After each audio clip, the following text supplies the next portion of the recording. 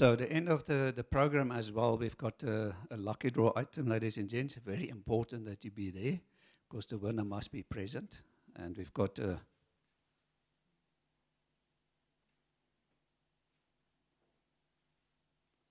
a nice CD MP3 player, sponsored by University of Johannesburg, and you'll be able to win that.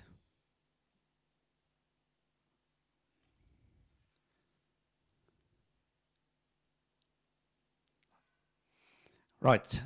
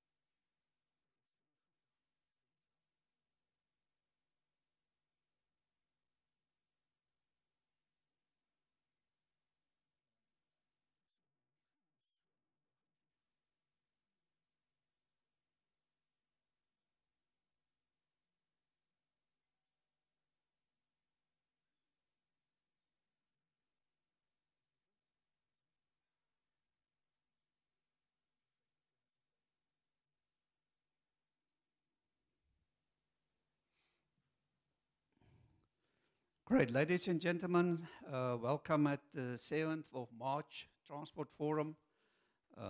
Today we're talking about the role of transport in the 4th Industrial Revolution, 7th of March 2019. It's great seeing all of you here. We've been privileged in being hosted by Dr. Nalin Pisa and her team, and also supported by Prof. Jackie Walters for many years, making this possible. And it's such a great privilege to be hosted by University of Johannesburg for so many years. So thank you very much for your kind support. Yeah, let me do this.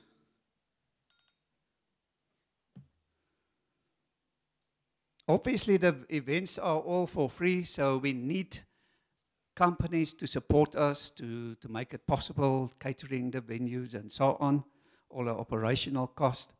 So we'd like to give recognition to our sponsors. Dr. Pisa is going to tell us more about the University of Johannesburg, our host for today. We've also got Oricon, who's a consulting engineering company. I don't know if there's perhaps somebody from Oricon who want to come and say a few words quickly.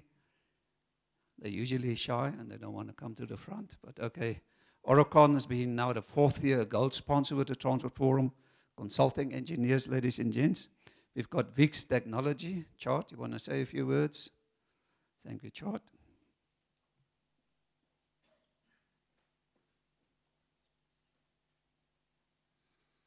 Good morning. It's Chart Kruger. I'm the CEO of VIX South Africa, and just in short, VIX is a global company represented in South Africa as well, with a fixed investment in South Africa. We have got 700 employees across 38 offices across the world. We have a local office, and we employ 70 people in South Africa, specialize in AFC, public transport, and also RTPI. Our flagship, obviously, projects that we run that are known is My City down in Cape Town, Go Durban from a BRT perspective, as well as Arieng in Swanee, We also play in the bus subsidy market, where we supply payment solutions and fare collection solutions. Also looking good in terms of the monitoring side, where we actually do a fantastic subsidized monitoring project for the Department of Limpopo, for transport for Limpopo, for the province monitoring their subsidies. Yeah, and let me leave it to the people that's prepared for their speeches today. Cheers.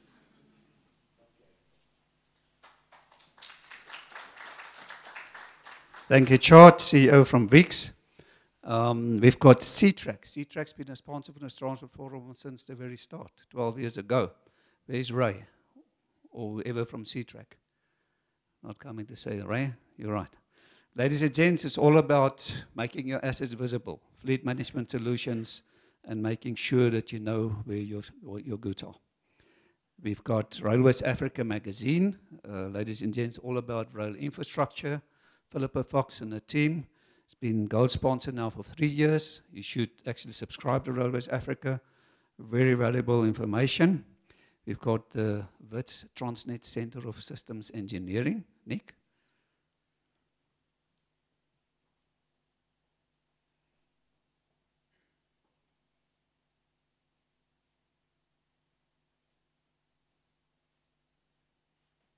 Good morning, everybody. My name is Nick Clutie-Hopkins. I'm from the WITS Transnet Center of Systems Engineering. WITS, a little university across the road, I think that's correct. What we are is a wholly sponsored center by Transnet at the university, specializing in systems engineering and demand planning. Thank you.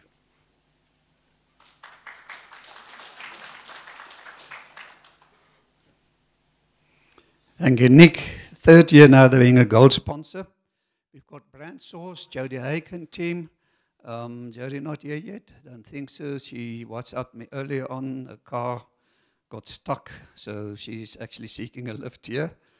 Some car troubles, but Jody is actually excellent in communication.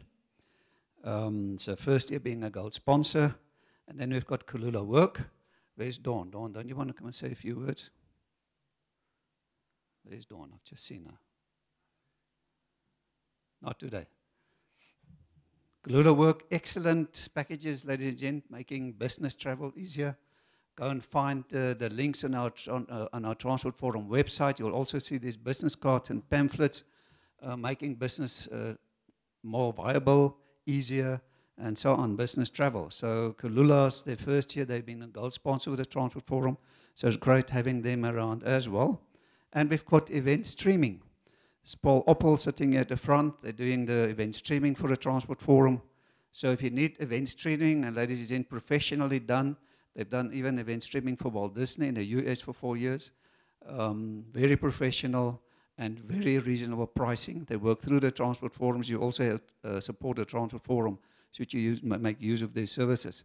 So if you need event streaming for your events, you can contact me and I'll bring you into contact with event streaming. So let's give the sponsors a big hand.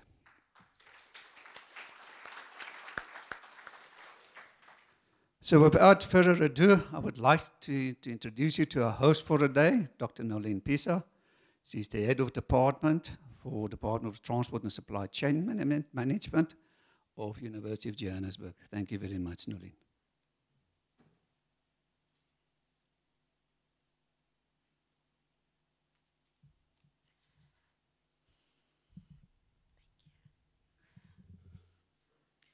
Morning, ladies and gentlemen. It is my great pleasure to welcome you to today's session and to welcome you to the University of Johannesburg. The University of Johannesburg is at the forefront of keeping up with strides in the Fourth Industrial Revolution.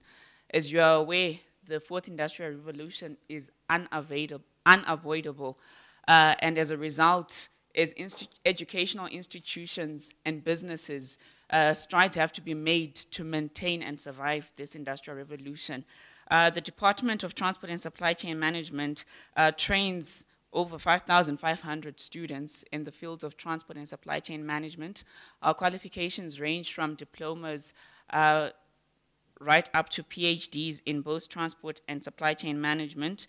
Our department is making strides in remaining relevant in the industry and keeping up with the developments in the fourth industrial revolution, particularly by ensuring that our education offerings are made for 2019 and going forward. We have in place advanced diplomas that are being offered online, fully online, to ensure that our outreach is Africa as well as global to maintain the competitive edge that we have in training. In addition, our department collaborates with various local and international partners in terms of research and various research projects to maintain our niche in cutting-edge research. Today's topic is very topical, and the host of speakers that have been lined up are going to provide us insights as to how various sectors in the South African industry related to transport and supply chain management are keeping abreast of the developments and utilizing their competencies to remain competitive. As a pessimist of technology and the fourth industrial revolution, I always ask myself, is South Africa ready? Is Africa ready?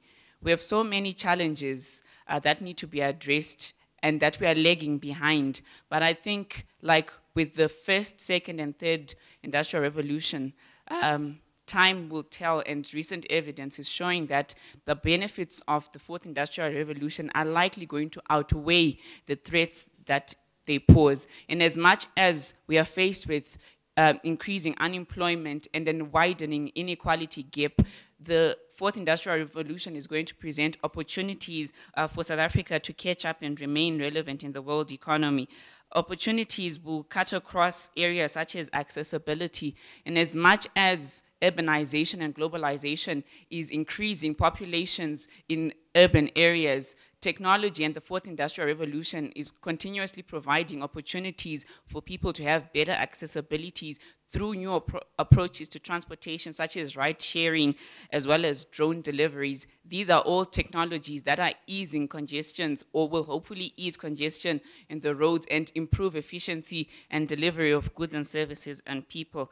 Furthermore, technology hopefully will help us to achieve better security and better access on roads by changing human behavior. Surveillance on roads will inadvertently change human behavior. Imagine if people are aware that they're being monitored, their cameras accessing their human decisions they make daily on the roads. With the taxi drivers still driving the yellow lanes, knowing that they are accountable, they are actually being captured and can be traced down and made accountable. Will other drivers who are impatient driving the yellow line? Again, these are all prospects that inadvertently, in as much as they present threats, they are presenting opportunities for improvements in accessibility. Access to education will definitely improve as more and more people will have access to education. Online education will create opportunities for people to access qualifications, particularly in the field of transport and supply chain management.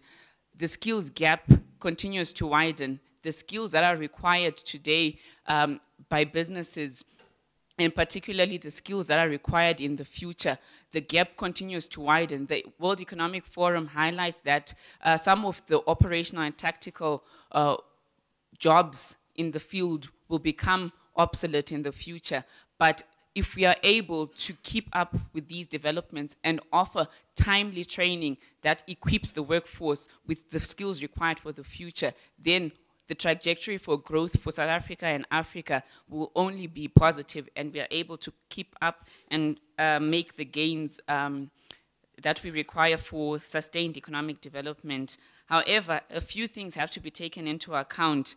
Digital skills, as I've alluded to, will need to be developed quickly and to be maintained to ensure that the workforce is continuously reskilled to keep up with the demands of the changing business environment. There's also opportunities presented by the digital economy. In as much as the digital disruption will create an imbalance, South Africa has an opportunity to rebalance and reevaluate its resources and direct it to take advantage of this new vast market that's being created by the digital disruption.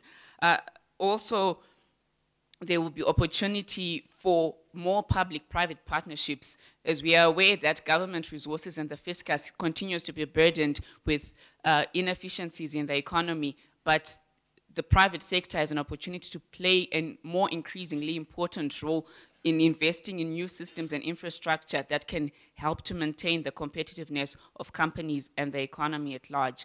But luckily, we have a lot of experts that we have invited that will provide you more detail into some of these topics that I've alluded to, and will help us to understand and keep abreast of the developments that are happening, particularly in transportation in our economy, and how they are coping with the fourth industrial revolution.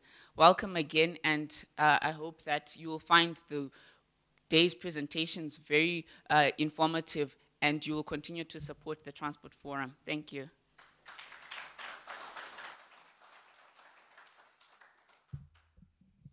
Thank you so much, Dr. Nalin, and it's a privilege being here. I think in this specific venue, it's about 8 years we've been having a Transport Forum, well, 9 years maybe already. So it's great always being here. Thank you very much for that. Ladies and gents, our first presenter then for the day is Mr. Tommy Snyman. And he's the Southern Africa Enterprise Business Department, Southern Africa Region, Huawei. He's an ITS specialist, Intelligent Transport Systems. We know Tommy for many years in the industry. It's great having you here, Tommy. We've been looking forward to your presentation. Ladies and gentlemen, he's an international speaker on ITS and also international representative. So thank you very much, Tommy. So he's going to talk about the digital transformation to smart transportation. They're also going to host the Transport Forum of the 16th of May. So great, Tommy. Thank you for your support. We just need to go set up Tommy's equipment. Thank you.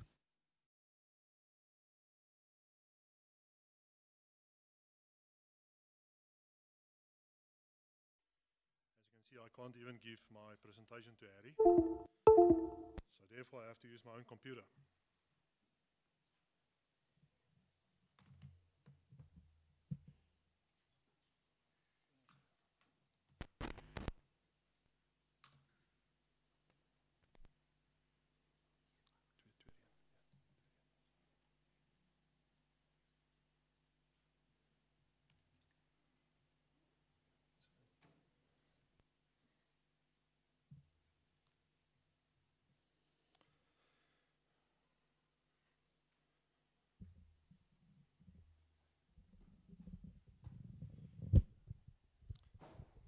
Okay, thank you, Harry. I just want to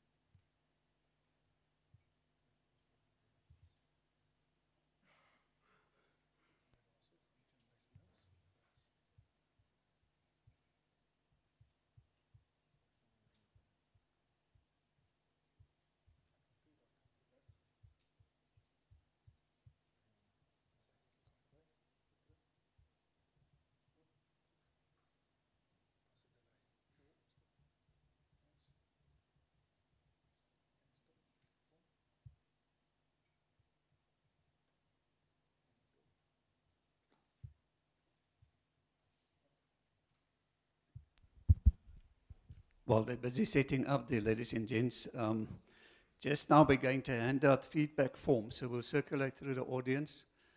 Really appreciate your feedback to make the events more successful. And then the lucky draw, don't stress about that. We're going to send around a box later on today where you can put in your business card for the lucky draw. Should you not have a business card, then you remove the paper from the plastic here, and you can put that in the box. But I'll educate you later on. What's happening here at the front is that obviously the technology not only needs to talk to the screen here in the auditorium, it also needs to talk to the streaming to the world out there. And it's just a challenge to get the settings done, especially with Tommy's presentation. He can't share with us, so we need to use Tommy's equipment. But we'll get it sorted out in a moment.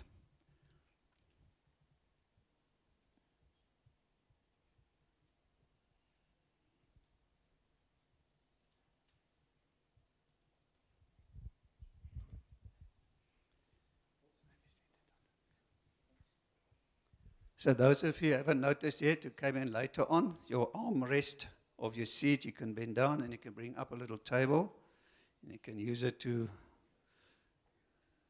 fill in your feedback form.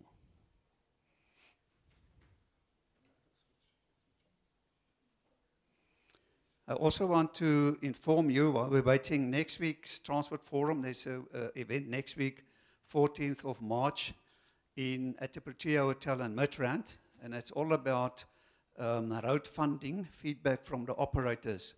You might have remembered that we're doing 4 events. It's a series of 4 events sponsored by ETC, which is Electronic Toll Collect.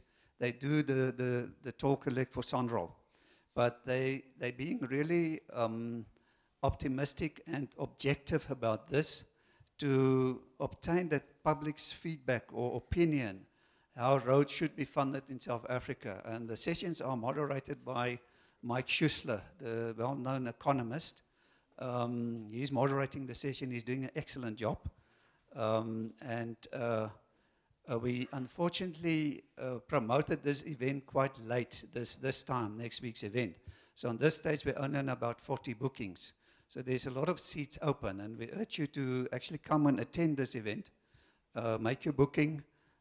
It's definitely going to be a very interesting event. We've got the Road Freight Association presenting. We've got CSIR and the Road Transport Management System presenting. We've got the logistics players presenting on road funding.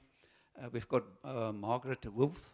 You know her. She's very well known for Mercury Freight and so on. So it's going to be a very interesting event. And that's the third in a series of 4. The last event will be hosted on the 18th of April.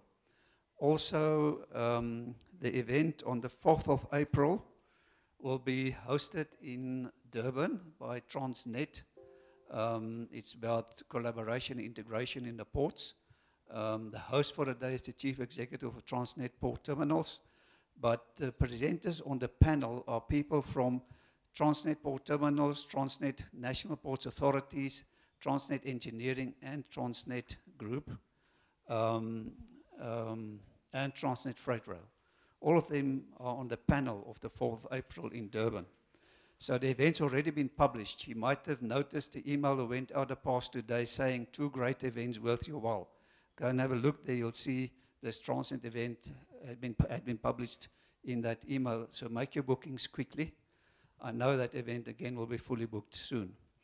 The event will be hosted most probably in a beachfront hotel in Durban. We're just waiting for final confirmation from the procurement division of Transnet, which venue they're going to use. But the event will take place on the 4th of April.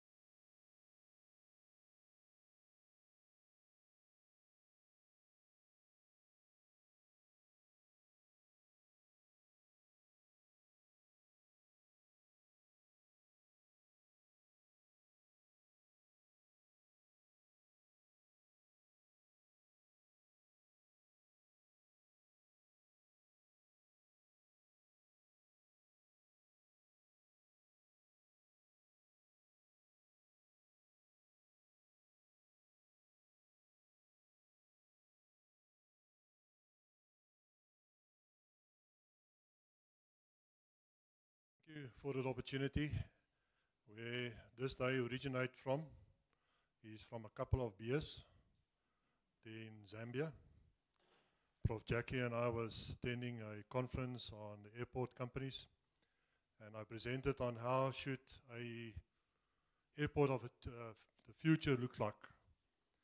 And Prof. Jackie said to me that we will have a day like this to talk about the fourth industrial revolution, and therefore thank you for the time.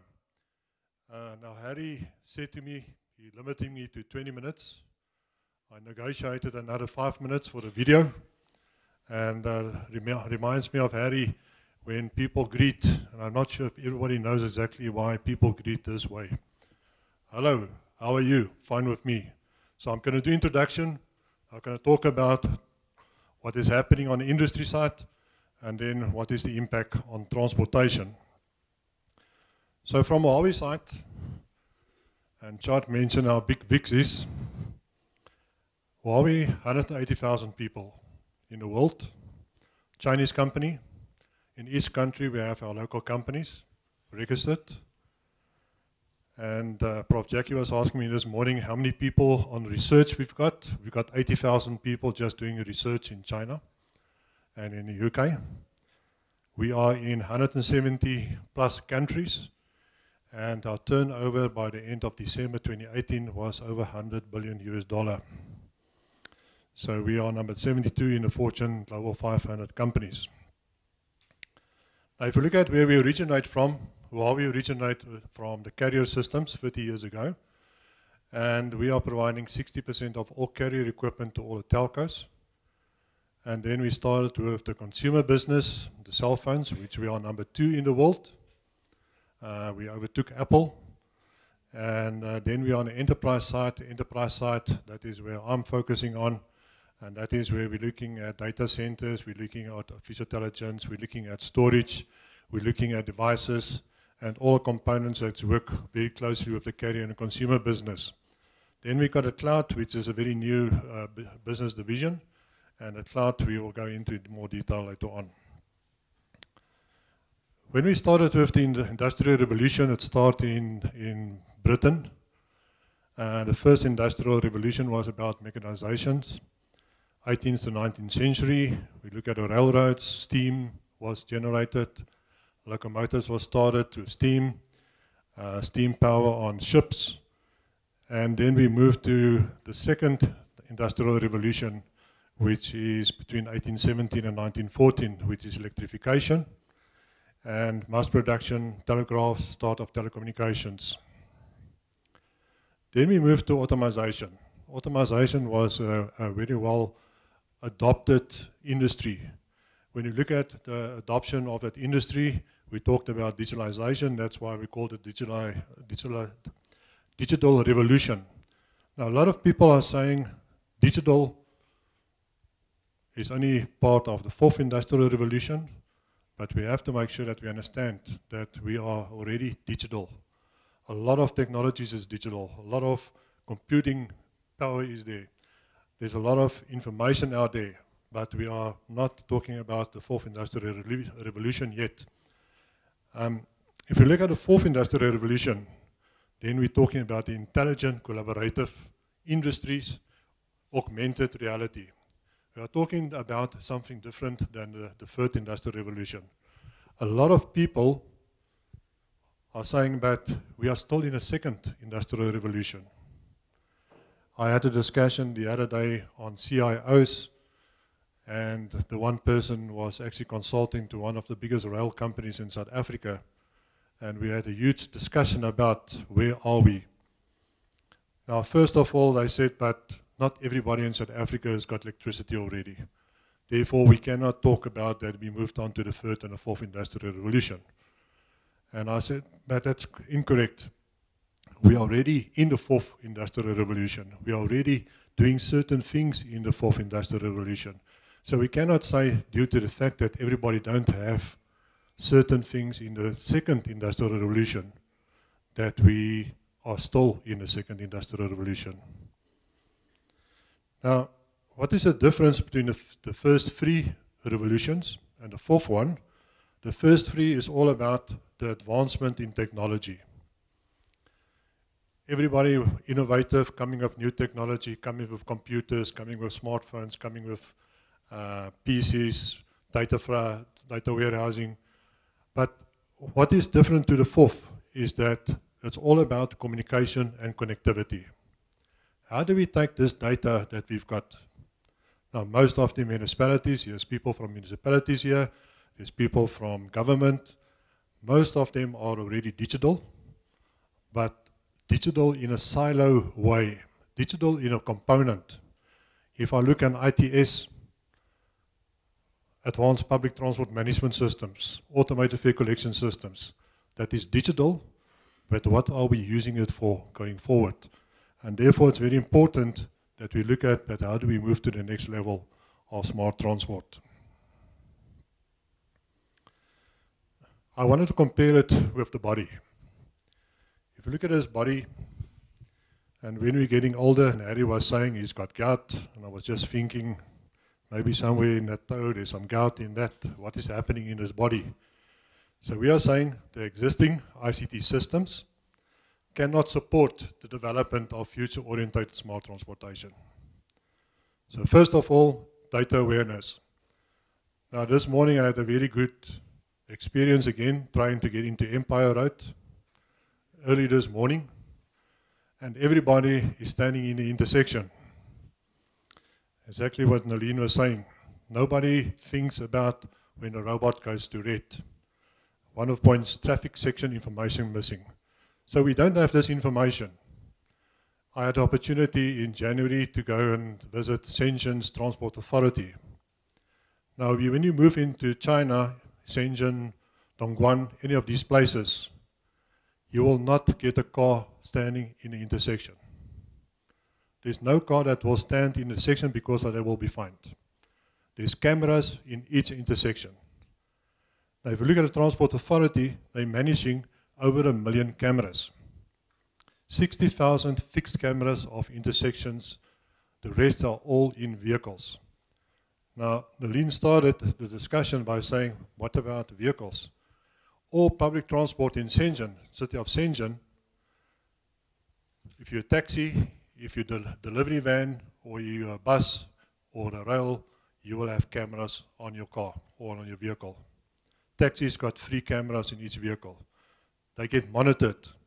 So, for instance, if you are a high danger driver or a driver driving around with high danger stuff in your vehicle, you'll be on a hit list. And they will monitor your behavior in the car or in a vehicle to see that is your eyes all the time on the road. Are you obeying to the traffic rules and all that? And they've got a hit list of 10 every month, which they take off and they suspend your license. So that's how they manage traffic and how they manage it. So it comes back to what are we doing about traffic session information. That can be done. It's very important. So that is the neuron of the body. When you look at the body itself, comprehensive management and control. What we're sitting with is fragmented and passive response, no proactive, no integrated management, no control. I had the opportunity to sit with Jack van der Merwe yesterday. We're talking about what is the impact of the Gauteng Transport Authority Act that's coming into play in a week or 2 or months' time. And he said, but how do we manage all the data? He wants to have one transport model that he wants to use for all the municipalities. Ekurhuleni is using one model, Joburg's using another one, Swan is using another one. How do you get all these into one platform? It's all about integrated management control. Then we look at emotion. The most important, the commuter, the person, the customer feeling, the lack of personalized services, information services. Last is the brain, the decision-making part, the lack of data convergence. Is our data interoperable? Is our data available? And I'm going to talk, say, Ria Vias information. Is that available for the rest of the city? Is that information available for the provincial government? How do we make sure? And that's why the technology that we've got It's not there yet deployed, but we can go to that way. So if you look at the innovative ICT, fueling digital transformation of the transport industry, then we look at travel services, mobile access, multimodal transportation, end-to-end visualization, green transportation, low carbon travel, smart products, emergency management. And I just want to come back to the green transportation. Most of the taxis running in Shenzhen are electrical cars. How do we reduce it in South Africa? How do we implement electrical cars for our taxis that is running about 200, 300,000 taxis on the road? Just imagine if we can reduce that amount of combustion. Infrastructure, real-time detection, cloud-based. Only way we can do this is we have to look at the big data side. Big data is very important. Cloud computing, IoT, and mobility. That is the platform for fourth industrial revolution. Not switches, not servers, but these concepts. How do we make sure that the data that we've got, the big data, we can mine that data?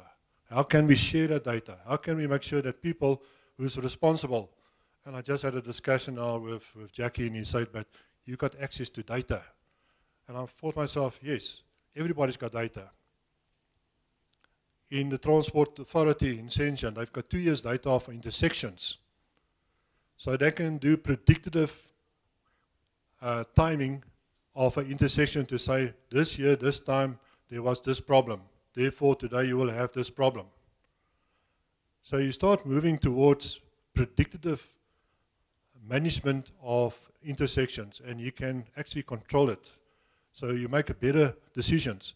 Cloud computing. Last year, CETA rolled out a private cloud. They're moving towards providing the services to municipalities. So the municipalities don't spend millions and millions of rands on infrastructure. Rather rent this space from CETA. IoT. We are talking about billions of devices that we are going to look at. How do we manage IoT devices?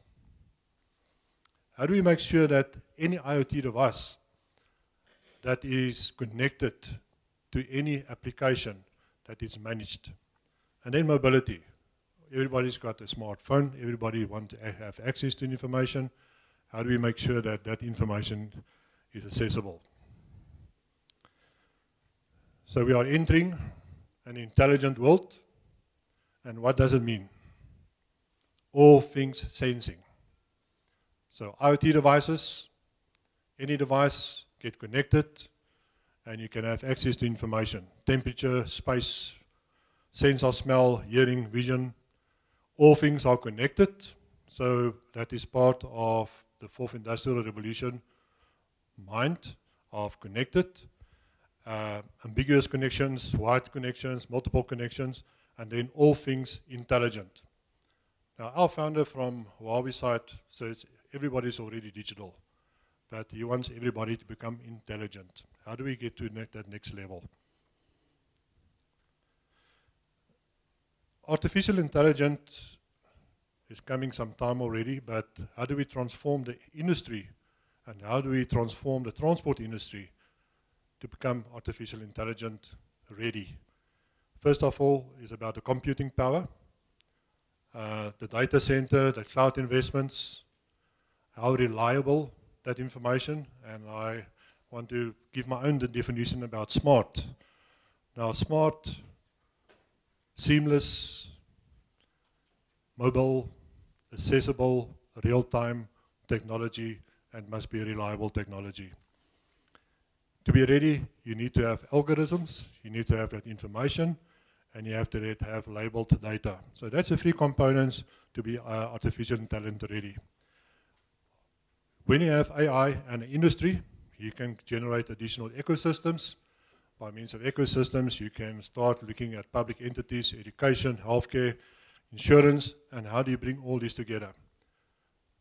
The nice buzzword in the market, and I think Harry mentioned in May, we're going to talk about smart cities and how transport fits into smart cities. Then it's all about artificial intelligence. How do we bring all these different areas in a city? I looked at a requirement from City of Johannesburg. There's 13 departments, and all of them got standalone type of databases. But how do we bring all this information into one? I worked for Ekurhuleni. We had 127 databases, all combined into 27 databases, all due to artificial intelligence. The last slide I want to share is about connectivity, computing, and cloud. You must have connectivity. We were in a discussion where Harry was involved as well with MEC Vardy, and he said we must talk about autonomous vehicles. Where are we? Can we do autonomous vehicles? Are we ready for autonomous vehicles? And the main thing is, no, we're not ready. We need 5G network, of which we are busy implementing in South Africa 5G networks. And I said to MEC Vardy, we are not ready yet. Because while some of our places, we don't even have 4G networks. We don't even have a stable 3G network. How do you expect to get our autonomous vehicles and we cannot support 5G? Nice to have, but yes. So connectivity becomes very important. How stable is your connectivity? How stable is your network? Do we have optic fiber? Do we have wireless? Do we have radio equipment? Do we have microwave systems? How stable it is? On the other side, the cloud. And to do that, you need to have monetization of your technologies, which must be an open platform, must be intelligent platform, and must be secure. If you have this in place, then you can move forward to the next level of the industrial revolution. When we presented in Zambia, we had quite a lot of time to talk about this. How does the future of the new airports look like? Where are we moving towards? What is the look like of a new smart airport, smart aviation? And I managed to get this video when we attended training in China in January about Hamad International Airport in Qatar. Now, everybody was saying, and the discussion point was, but this is just a dream of how the airport should look like. Nowhere in the world it is happening. But I want to share today, and that is the end of my presentation. Version 2 will be in May, where we're going to talk more about the building blocks towards smart transportation. So this is just a high-level overview of what we need and what we require. But enjoy this video, and then thank you very much.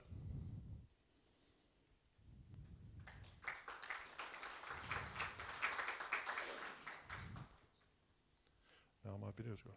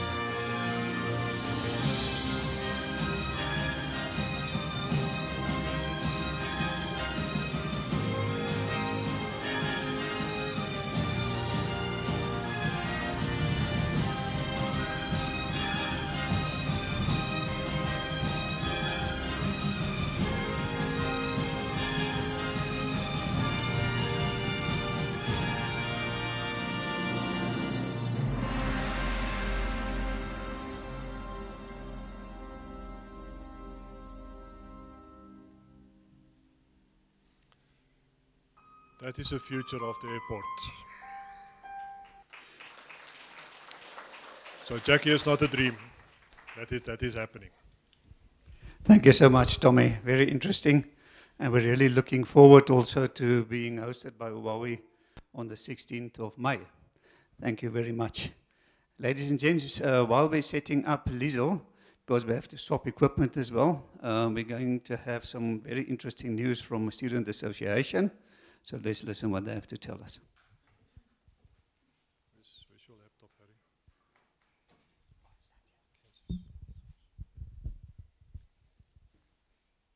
Greetings to all.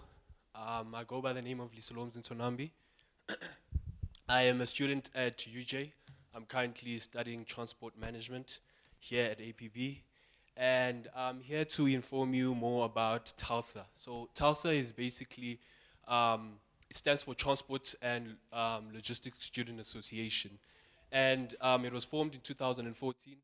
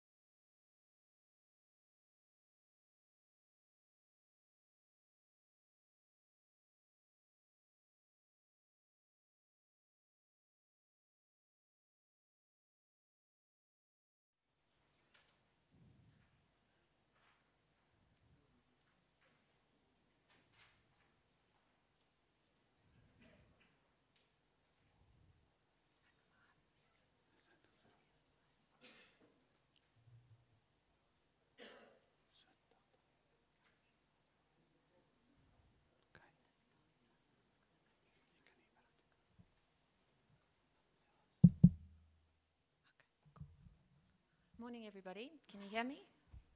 Cool. My name is Liesel Burkhardt. I'm the head of business intelligence for ComAir. And really what my role is in the company is all around data. And to refer to what Tommy was saying earlier, you really can't do the fourth industrial revolution without data. So what we do from a data perspective is it includes everything. So it is obtaining the data from whatever sources it is, structured, unstructured, importing it or consuming it in the data warehouse, creating the data sources that we then give to our business intelligence community. We implement the business intelligence tools, we train them on it, and we help them to design the reports that the business then use to actually make intelligent decisions. So I am going to talk about data a little bit later on. Now I'm going to do exactly what Tommy did. I promise I didn't copy you. So really, just quickly, first industrial revolution was all about fully harnessing the power of steam. The second one is mass production through electricity. And the third is the digital revolution, which is just an onslaught of technology. Now, the fourth industrial revolution really is where we're using the technology of the third to change the world we live in. And how it is more radical is that we are actually re-engineering our worlds and our lives and what we do by using the very atoms of what we are. So, for example, your biohacking, we're changing DNA. Material hacking, we are creating designer materials that we will use in building new aircraft that can fly higher. Spacecraft, even the food we eat. I must say I don't like that one very much. The clothes we wear, the vehicles that we build, all of that is happening. And what it's called is the factory of the future, or a smart factory. And the technologies in there is very much what Tommy also said. It's your artificial intelligence, your machine learning, your 3D printing, nanotechnology, biotechnology. It's a whole host. And that is always changing. I think that is the characteristic of the fourth industrial revolution. It is, don't ever get comfortable. It is changing all the time. But I actually had a conversation with a colleague of mine this morning. The place where you grow the most is where you are the most uncomfortable. And I think the fourth industrial revolution does that to people. It makes you uncomfortable. And especially in the aviation industry. Because historically, we really are all about safety and being sure of what you're dealing with. So what the smart factory brings has been implemented in most industries across the world now. So GPS navigation, your speech recognition, handwriting recognition, virtual reality, augmented reality, IoT, it's going on everywhere. It's not coming, it is actually here. People are using, or companies are using it. But the aviation industry has, because of it being deeply rooted in safety, it really has for years seen any innovation as a potential risk.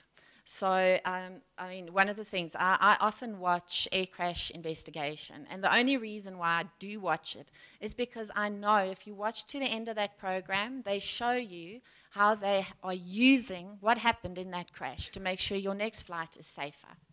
So everything of the fourth industrial revolution flies in the face of that.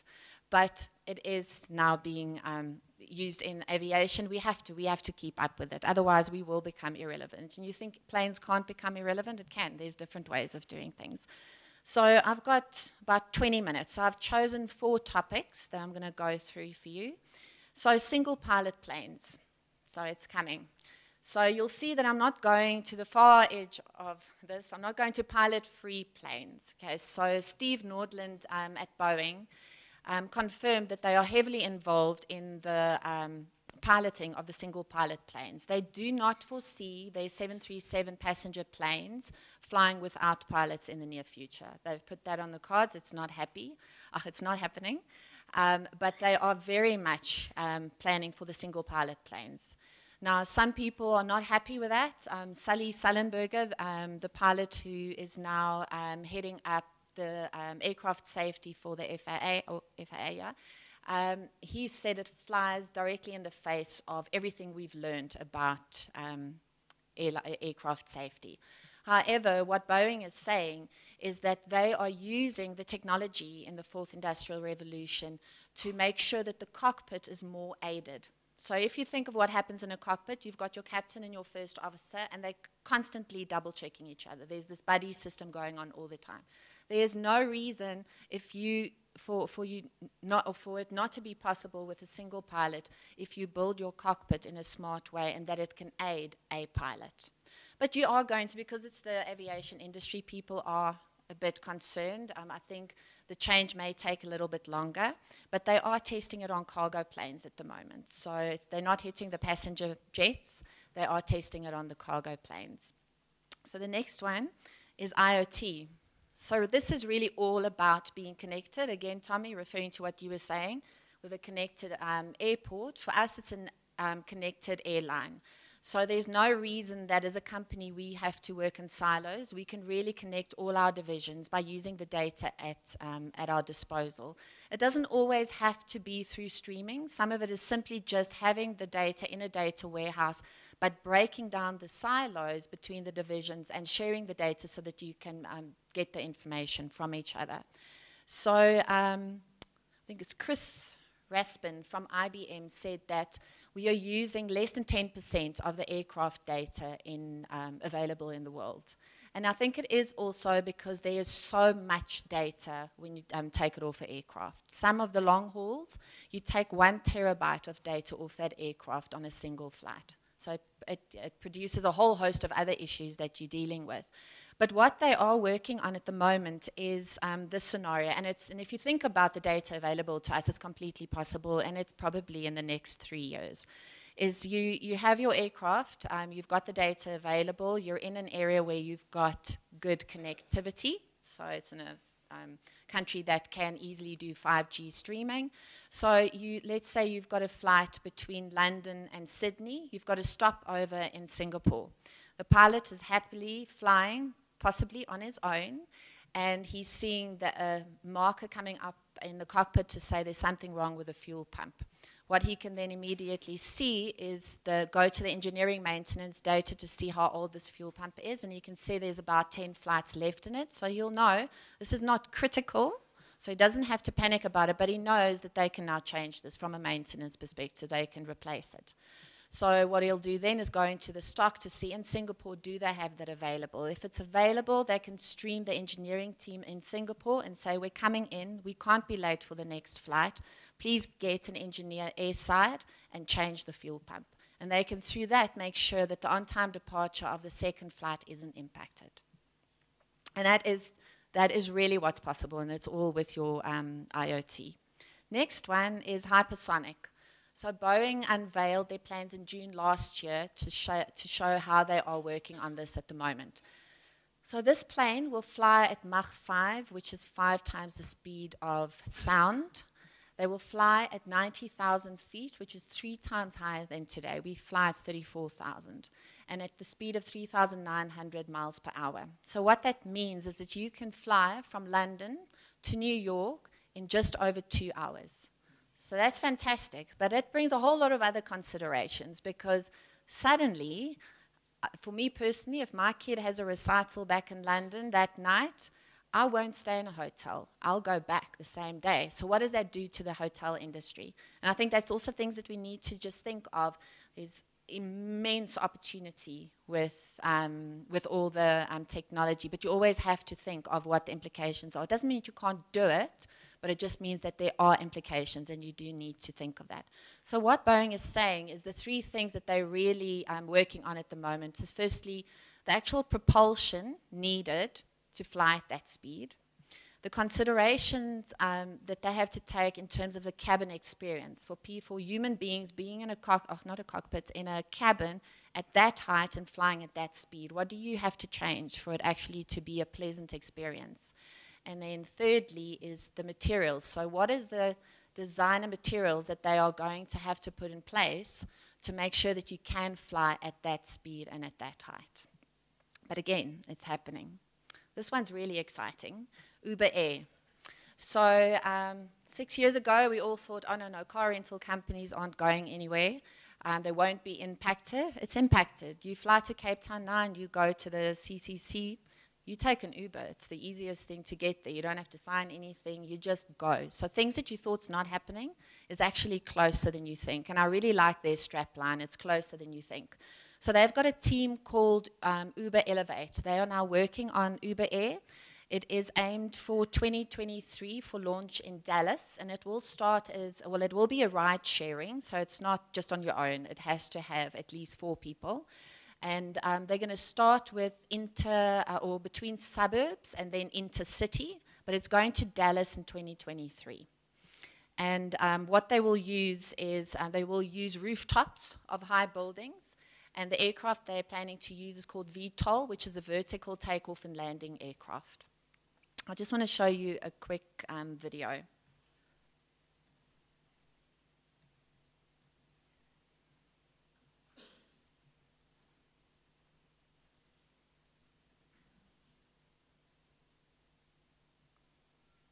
Where's the sound?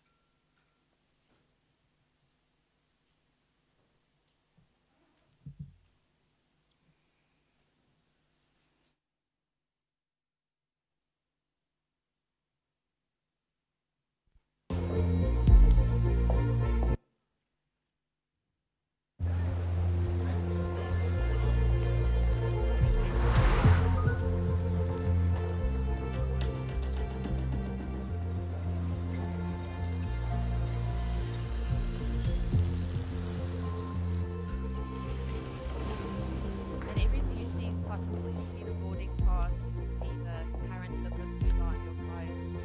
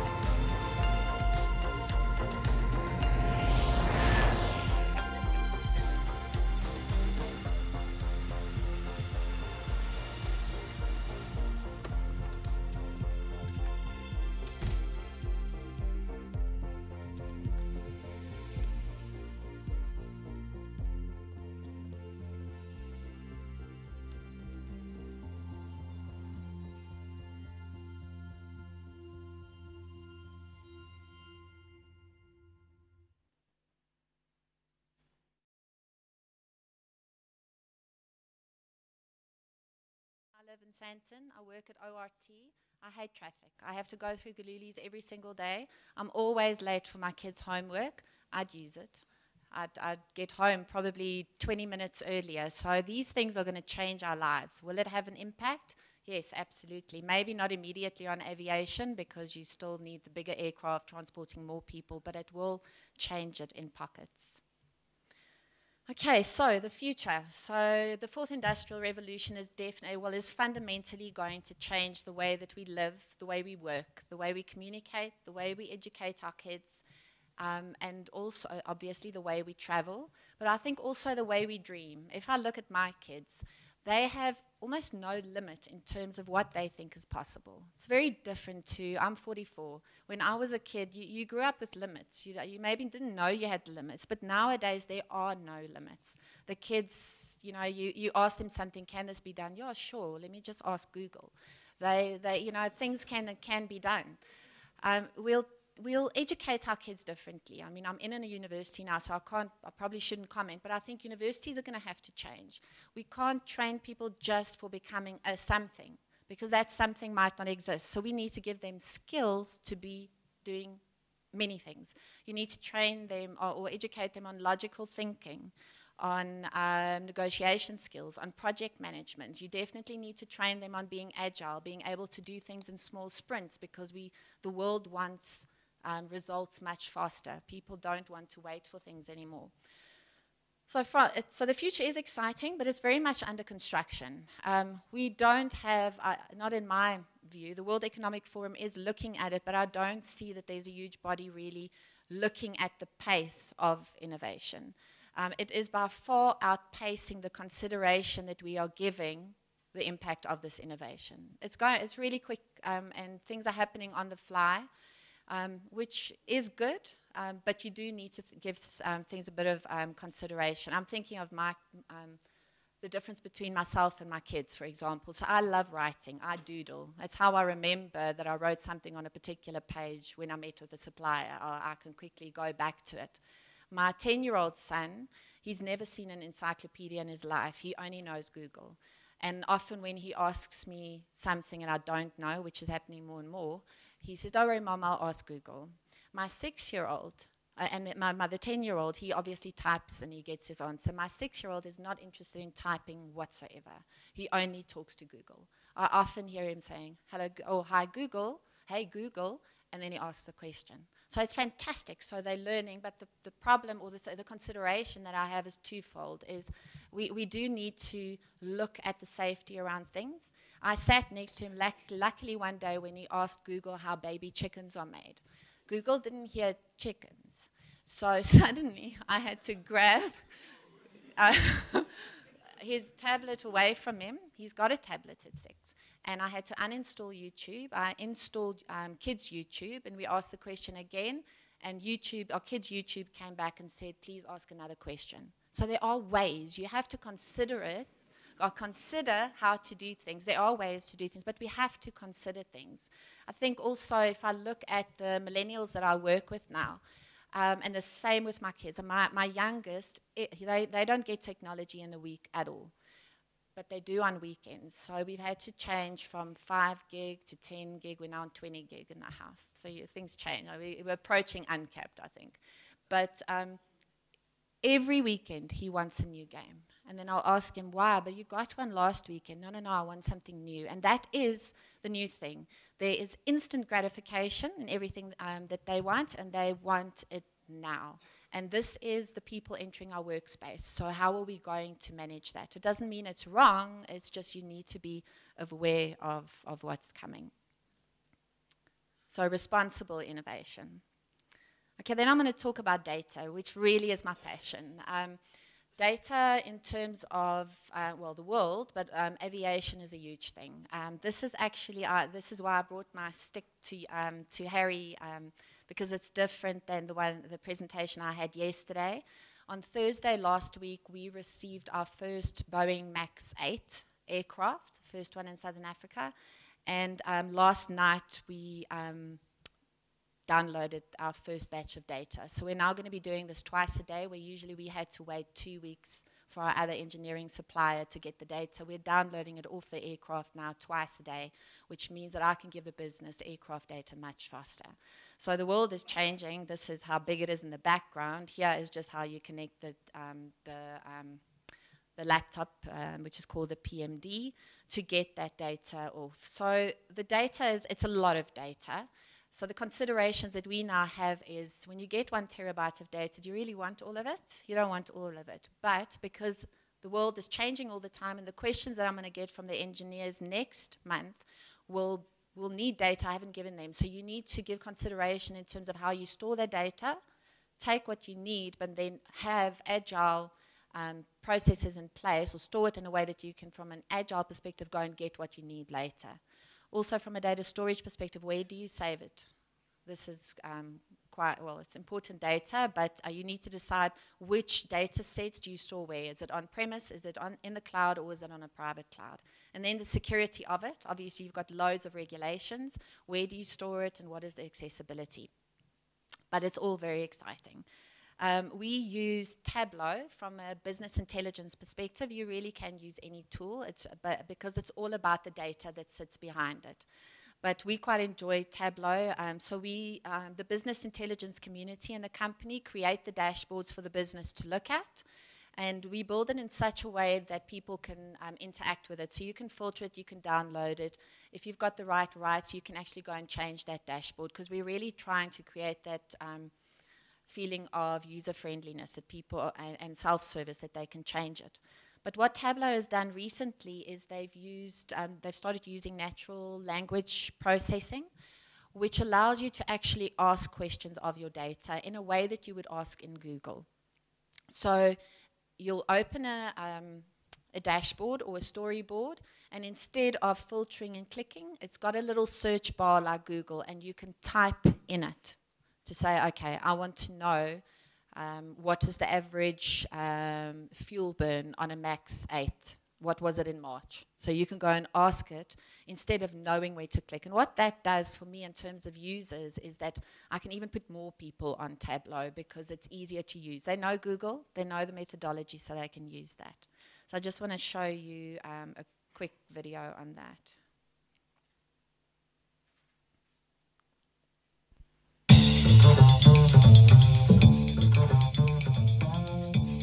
You need answers? Ask your data.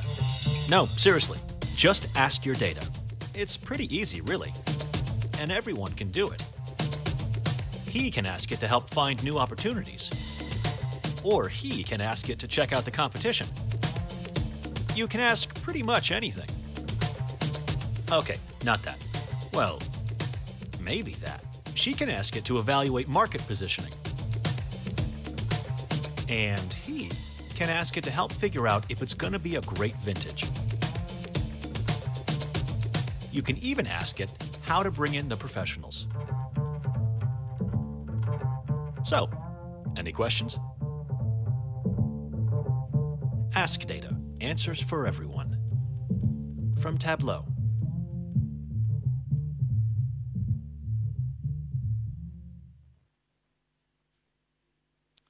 So for me, I met with Tableau last month, and I said to him, if you can do that, then you can do voice. Imagine if you can, like my 6-year-old, look at the data and actually speak to it and ask it, because you can. You can download an audio API, and you can actually ask those questions. So really, the sky is the limit for me. Here we go. Thank you very much.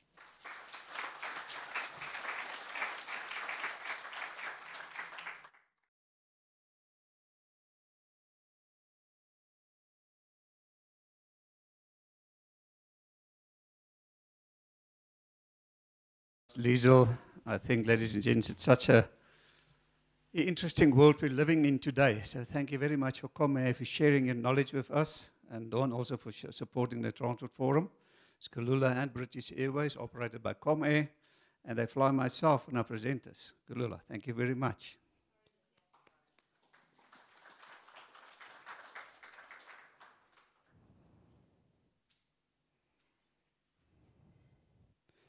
Ladies and gents, we're going to break for lunch now. And before we do that, I just want to see, are there anybody in the audience participating at the Cape August Cycle Tour this year? Any keen cyclists? Any cyclist? Okay, so if the cyclists can come and see me here, please. I might have a little gift for you. All cyclists, come and see me here. Ray, please come and see me. All right, I'd like to see you. So I'll see you back here at 1:20. Thank you very much.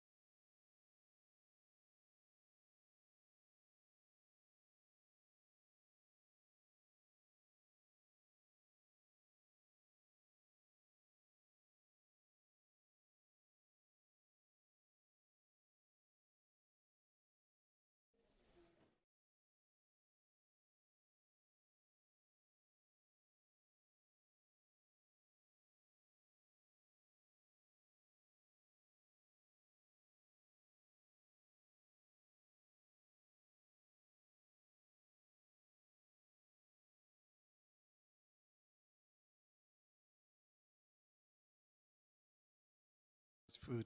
It reminds me of that story. The other day I told the story as well. This guy talking about his wife. He says, yeah, you know, I only take my wife to a place 3 times. The first time is to introduce her. The second time is to apologize. You know, really, I'm sorry, guys. You know. And the third time is to return the stolen goods. So.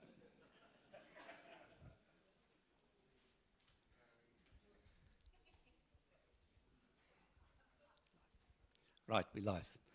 Ladies and gents, welcome back at the afternoon session.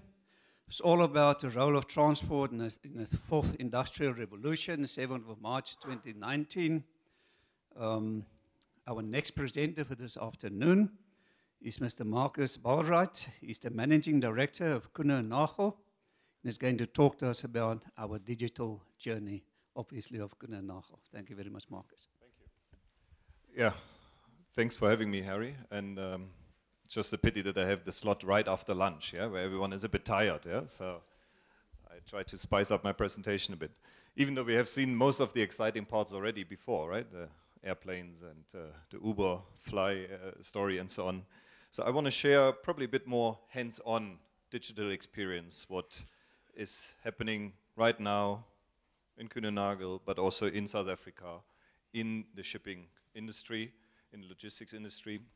So I want to outline our journey for a little bit and show you what's real, what's happening now, and what benefit creates or digital tools can actually create for the customer, because this is at the end what counts, yeah? The voice of the customer and creating value for them. Some of you may not know Kuehne + Nagel, yeah, because we are largely invisible. But yeah, no, it's true, right? We are asset light provider, so we don't own any truck, we don't own a warehouse, we don't own a vessel, no airplane. We just invest our money and funding into people and systems. But yet, we are the largest sea freight forwarder in the world. Number 2 in air freight, with some staggering numbers, which I don't even want to go through. The key is that we have been around for like 130 years. Yeah, and now we are present in all countries of the world with 80,000 people and so on and so on. Yeah, but the key is actually how to survive for 130 years. And even more exciting, if you look at South Africa, we're having our 65th birthday this year in South Africa. So how to survive and develop and grow in South Africa for 65 years. And that is not by standing still and doing the things the way you have always done them. Right? This is, as we have heard before, making smart decisions, evolve around your customer needs, and be very quick and agile in the market. And this is what it actually boils down to. Yeah? So equally in South Africa, I think we are number 1 in sea freight, volumes, import, exports, what we're managing. I guess we also import, export combined in the top 3 of air freight as well. And that gives us a good, fair understanding of the market. I want to kick off the digital journey, as I said, on the customer side. So what is happening, yeah, on the customer side? Because that drives everything, the consumer behavior. And we all know it, right? You order your food, you order your taxi, you order the ingredients to cook, you order the food but then pick it up in the shopping center or in the supermarket. Yeah, I mean, there's endless variations, but it all boils down to, you want it now, anytime, anywhere. You want it now, right? People staying up at night, yeah, whenever there's a Black Friday shopping or Cyber Monday and whatever it is. Yeah, 12 o'clock sharp, they are there. They want to buy that gadget for a very low price. That's an immense challenge for us as a logistics company, but for anyone involved in that supply chain. That anytime, anywhere is driving a lot of people crazy on all ends.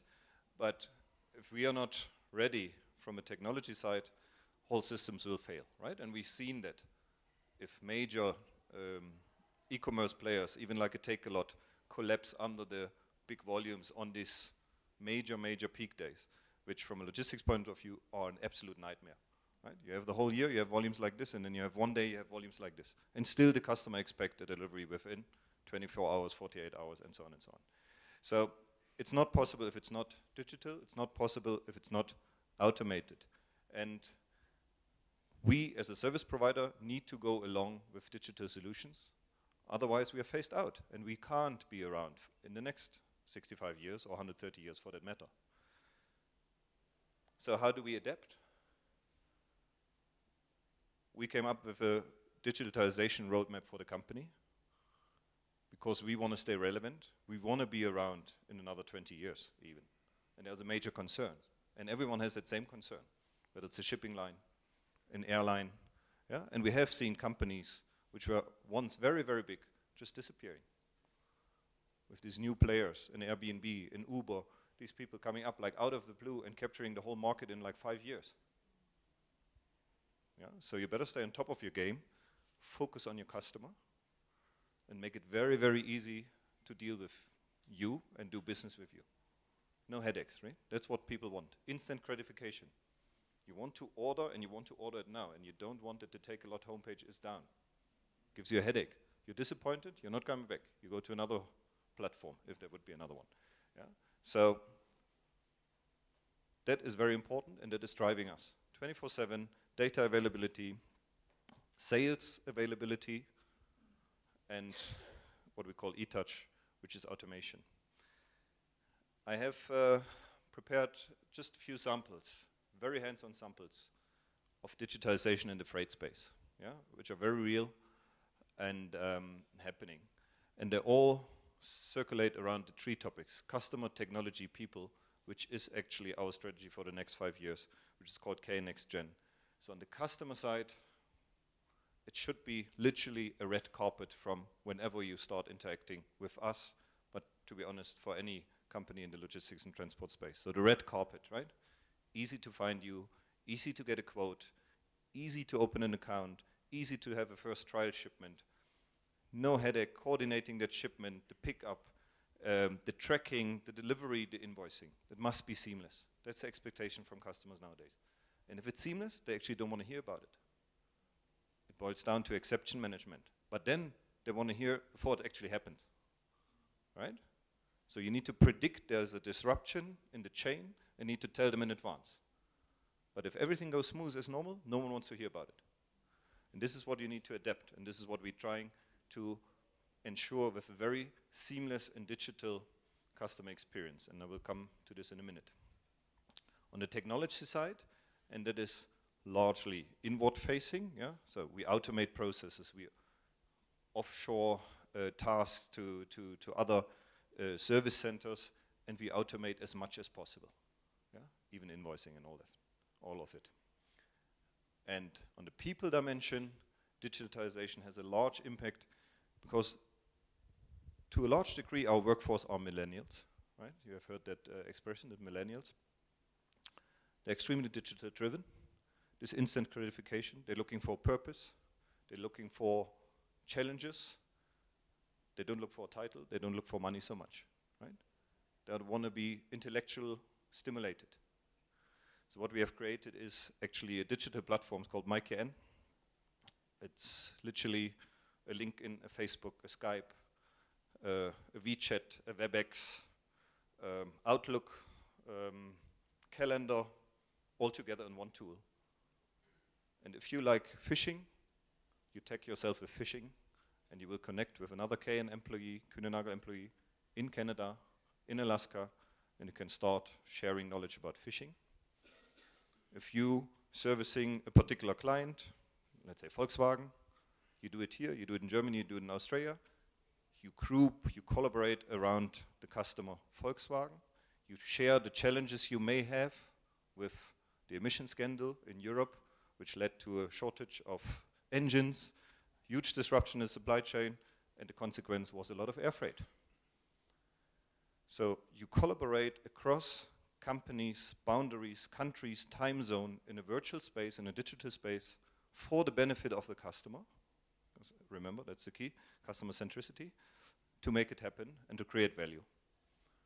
So yes, it is towards the customer, internally to create efficiencies, but also on the people side, to keep them engaged, and at the end, a happy employee is a productive employee, right? So let me show you 3 samples The first one, and I had a session 1.5 years ago where I outlined some of these tools already. So they have more matured. I just want to start with one platform which we have. It's called Kane Login. Kühne-Nagel has an advantage, I have to say. We have one system globally. Every country, every operator is in one system. So we have this massive data pool, this massive data lake we can tap into. So the minute something happens somewhere in China, the container is late in an inland terminal or in a port, the customer in South Africa knows it immediately. That's already good, right? And there are alerts around it, and we can then change the departure port if we want to still catch another service. All the documents are uploaded, like the bill of ladings and so on, and automated reports. So it's a very powerful tool, but that was actually developed already 30 years ago. Of course, it has evolved now. It's on a standard which is breathtaking, yeah, especially when it comes to order management or PO management and so on. But that has started 30 years ago. But then evolution accelerated very fast, right? There was no smartphone like 15 years ago, yeah? And now without smartphone, no one can live anymore, right? There was no Uber in South Africa like, what, 7 years ago. And now everyone heavily relies on it, depends on it even. So FreightNet, for example, which is a tool, it gives you an instant quote and an instant booking capability for freight. It's literally like an Expedia for freight. Yeah? So you go on Expedia or on Emirates or TravelStar or whatever it is, search for a flight ticket, from Durban into whatever, London, what are my options? Lead time, price, and then you make your booking. Now that's happening for freight, for air freight, for LCL, for FCL. It's all there, it's happening. So we have it in our portfolio. And it is an end-to-end rate, door-to-door. Yeah? We were first in the industry. That tool is only 2 years old. In the meantime, most of the forwarders have such a tool. So it's accelerating very quick. Right? So from that platform, took like 30 years. Now that's like 2 years. Yeah? And now everyone has it. So we're accelerating. Second, very powerful example is what we call the Sea Explorer. And that is now really big, big data. Right? So if we ship close to 5 million containers every year, we know what's happening. We know the world trade. We know how steel exports out of China develop, maize imports into Africa. We know which shipping line is always late from Shanghai to Durban and the reasons why, and the average delay. So that's a very, very powerful data lake. And now we commercialize this big data in one way, that we're actually selling it as an early economic indicator to banks. Yeah? It's a digital product, it's a data product. Who would have thought as a forwarder actually selling his data to banks and make money out of it? We do.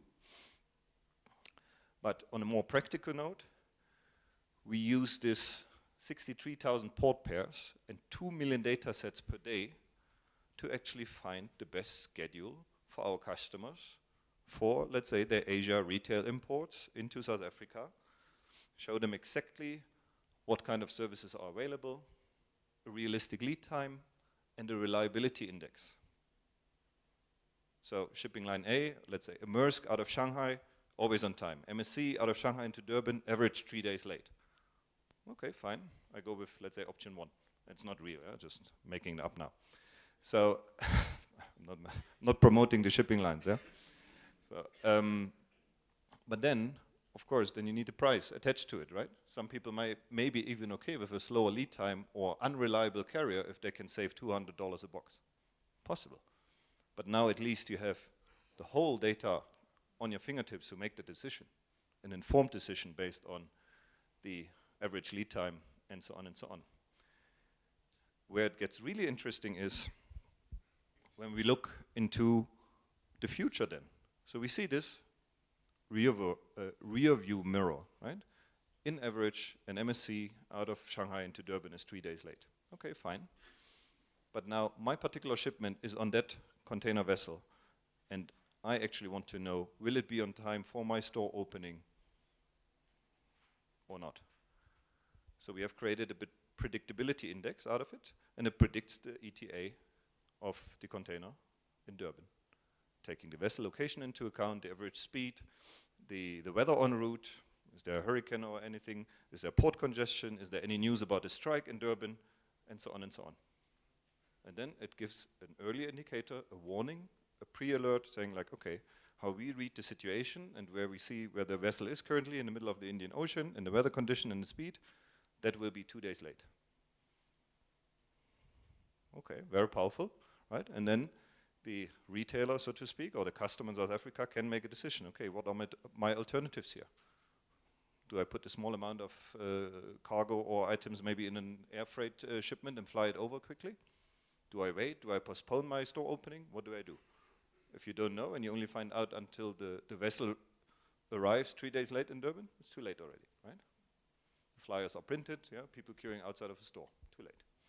So that is a very powerful tool, yeah. It's one single platform, shows it very, very transparent and gives you actually all the information to make a decision which service to use across all carriers, by the way, and it even shows you some very helpful information, CO2 emission on that service, yeah, if you're a company which has a very much focus on green initiatives, for example, even shows you the capacity on the vessel for reefers, yeah, also very important for our South African clients, especially in the perishable and reefer field. So very, very powerful tool. But this is where we're going, right? Soon there will be a Expedia for freight, where you then see a Maersk, a Kühne-Nagel, a DHL, whatsoever. You see them all, and you pick potentially across shipping lines, across forwarders, the best in terms of lead time and cost. Yeah? So platforms. Okay, in trade. Brand new. Don't want to reveal too much because we're probably coming out only in a few weeks. But that again is addressing a need in South Africa or a headache of the importers of actually getting finally the landed cost right, which is a big, big headache and which leads at the end to quite high pricing in the retail sector if you compare this globally, right? And why is that so? Obviously, the rand is very volatile. SARS regulations are complex. The lead time of supply chain is very long, right? It takes 4 weeks for a container to arrive from China. In the meantime, the rand did like this, yeah, or this, whatever, right? SARS may have changed, tax and duties, yeah, working capital. Most of the importers don't have that money on hand, so they actually want to sell the goods first before they actually pay the goods. So there's a need for trade finance. And where it all comes together is a very single platform which we're launching in a few weeks, where the small and medium-sized importer without a logistics department, without a treasury function, can actually automatically calculate the landed costing of the item, can even click or decide I want to pay only after 60 days, 90 days, 120 days. So then the price of the item is recalculated. If it's still viable to bring that product in and to sell it into the market, book, and then the order basically is locked with the factory in China, with the transportation provider, documents given to the customs clearance department, the forex is hedged, and the funding is covered by a bank in the background. How cool is that? Yeah? So an instant landed costing, booking and trade finance platform, which I'm personally very excited about because we see a big challenge in the retail industry, or actually in the whole importer space, of getting landed costs right, and actually also accessing finance for that matter, trade finance. Yeah, costs are very, very high. So I also want to just give an outlook from probably my personal point of view. So we have heard a lot earlier, right? Internet of Things and so on and so on. But for us, what's most relevant is the impact on trade, because that's our business, right? Facilitating trade. So what will shape trade on our digital journey, on all of our digital journeys? It's probably cross-border e-commerce. Yeah, I'm fully convinced, and each of you maybe have tried to order from Amazon, from Alibaba, and the headaches with it. Lead times, costs, customs, tax duties out of the blue, and so on and so on. It's a headache. It's really a headache, but there's a big chance. Also, if we see that the African Free Trade Agreement is getting closer to becoming effective. Yeah? So that for me is a big, big topic. Fintech mobile payments. that goes along with it, right? Because we will have people on their mobile phones ordering stuff and need to be able to pay without kind of credit cards or ETF, and it's happening. Tools are there, but the share is rapidly increasing. Yeah, we just look at China, just been there last week. It's absolutely amazing, absolutely mind-boggling what's happening in that space. And I would say we are maybe like 10 years behind, but it's coming fast. Partner integration, it's all about platforms, right? You see that, you know, Facebook and WhatsApp want to integrate, and, you know, all is integrated. You log in with one and they know you already, right? It's all connected. So the same for shopping, same for trade. It's happening.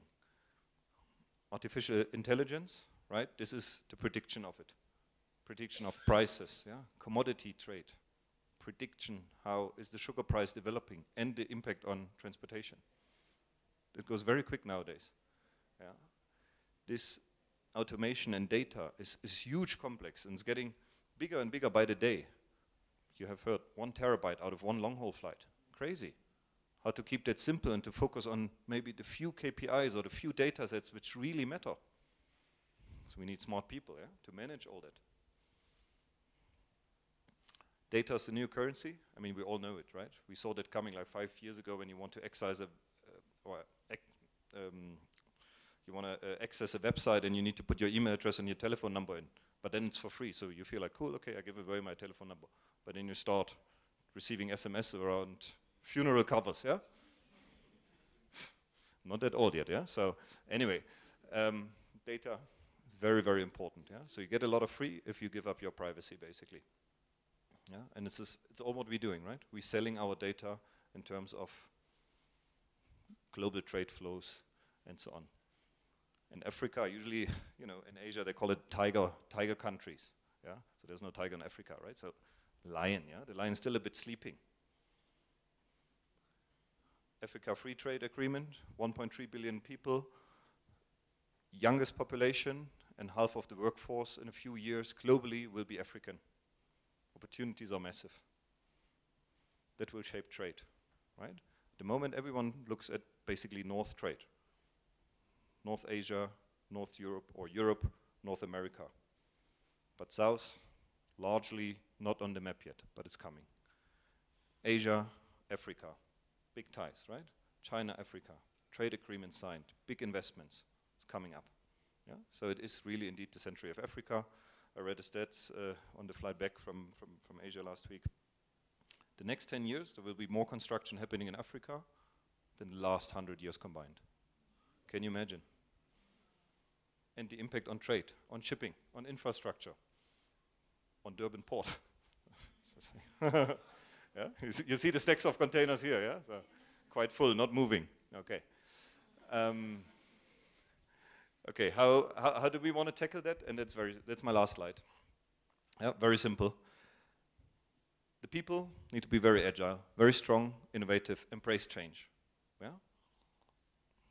Evolve along the challenges, evolve alongside the customers. Be the leaders in automation innovation. Otherwise, you're just still operating with Excel files, and you know, I feel sorry about these guys actually. Right? Focus on the customers, but then do what matters to the country. So we just received our BE level 1 status, for example. Eh? We're 30% black female owned. That's good. Tick in the box. Yes, very important. We are 65 years, and all of the above will help us to stay relevant another 65 years. Our focus is entirely on Asia this year, and we want to help to facilitate trade into Africa.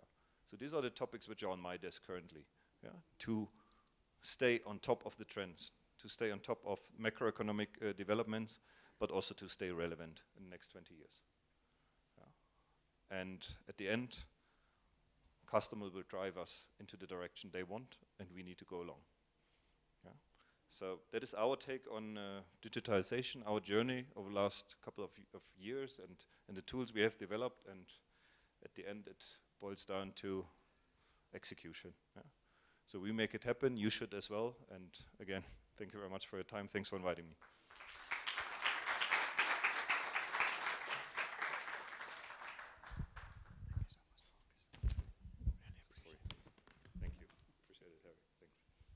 Thank you so much, Marcus. Ladies and gents, clearly a company to keep the eye on. Lots of innovation. It's nice to hear about artificial intelligence and automation, but also about simplicity. So my mind is difficult to get there, but clearly you guys know what you're doing. Thank you very much. Really appreciate it. Thank you. His colleague will join the panel with us. Thank you, Marcus.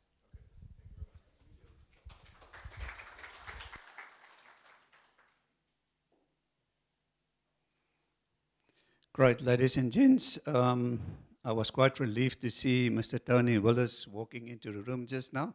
So Tony, can you please come to the front so long? I really appreciate that. He's our next presenter, so just quickly need to set up.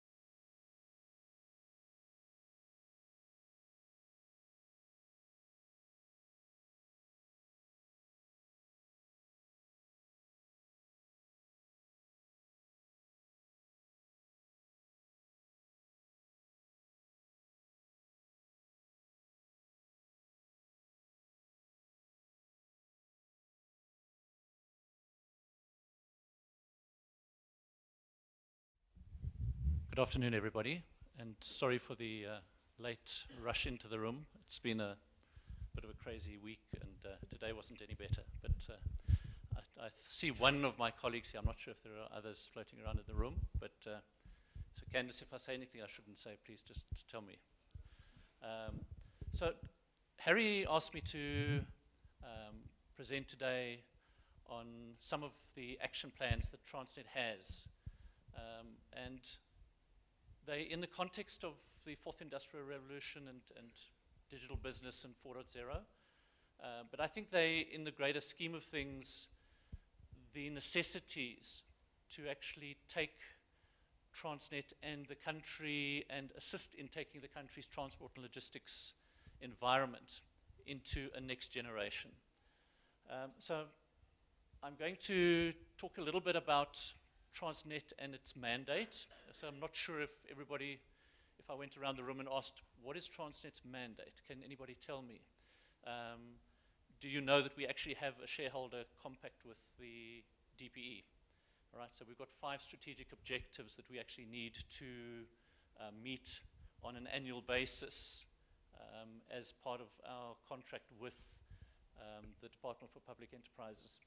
The customers that we have, and just talking a little bit about our customer experience, and specifically in the context of 4.0 and the need for a change to customer centricity. I think it's important that we maybe share some of our dirty laundry and sort of talk about what needs to change as a result of that, and that's certainly part of our action plan going forwards. Sorry, and then the impact of digital. The last speaker, I think, did quite a nice job of introducing some of those ideas and how they can be utilized. And then just talking about some of the key initiatives that we have on the board and on the table. And unfortunately, I can't necessarily share everything. But what I would like to do is maybe leave a couple of minutes at the end for questions if you have. Harry, I don't know if that's allowed. We'll see how much time's left. Otherwise, we'll take it into the discussion panel afterwards, or the panel discussion. So if we look at the mandate that we have, and there's two parts to the mandate. One is the mandate as a state-owned enterprise. And while you'll see some phrases there that may not make sense in terms of what's in the press and is associated with a number of state-owned enterprises, we are actually financially self-sustaining, right? I think we're probably one of the few state-owned enterprises that are. We've maintained and continue to maintain that. So we are one of the few state-owned organizations that do not go looking for bailout, looking for handout on an annual basis. In fact, the last year, so last financial year was probably the most, was the best financial year ever in Transnet's history. So in terms of, are we actually liquid? Are we actually able to exist? Are we actually able to fulfill part of our state-owned enterprise mandate? Absolutely we do.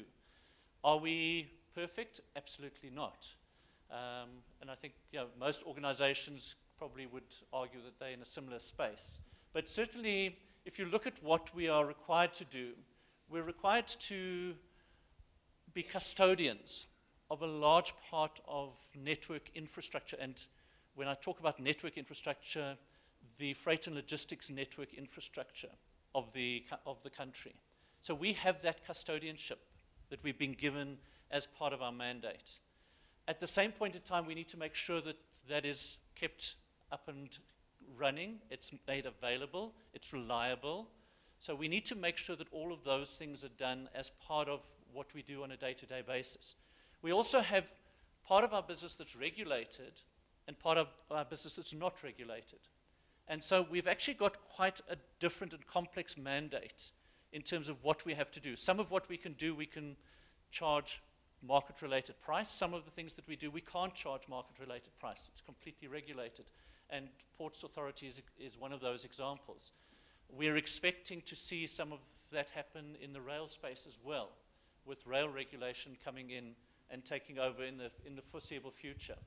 And at the end of the day, we've got 5 key areas that the shareholder compact with the DPE actually requires us to actually adhere to.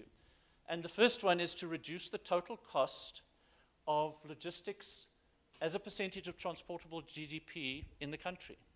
So it's actually our obligation to lower as far as possible the cost of transport and logistics in the country for those services that we provide. In addition to that, we are actually specifically requested and mandated to move from road to rail, to move the amount of traffic from road to rail. That's part of our mandate. In addition, we are expected to leverage private sector in bringing the extension of infrastructure into what we currently have and what we are currently asked to be custodians of. We're required to integrate South Africa with the rest of the world, both regionally and globally. And at the same point in time, given all of the above, we're also expected to optimize the social and economic impact on the country. So we've actually got a hugely multifaceted set of expectations that's been put on us, not even by our customers, but by the people that we actually report into. So if that's the case, what do our customers think about us?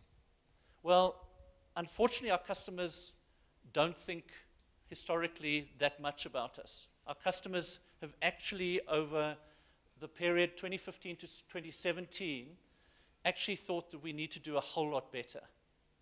Right? So our Net Promoter Score is the difference between people that actually don't think Transnet's doing what it should do against those that think we are doing.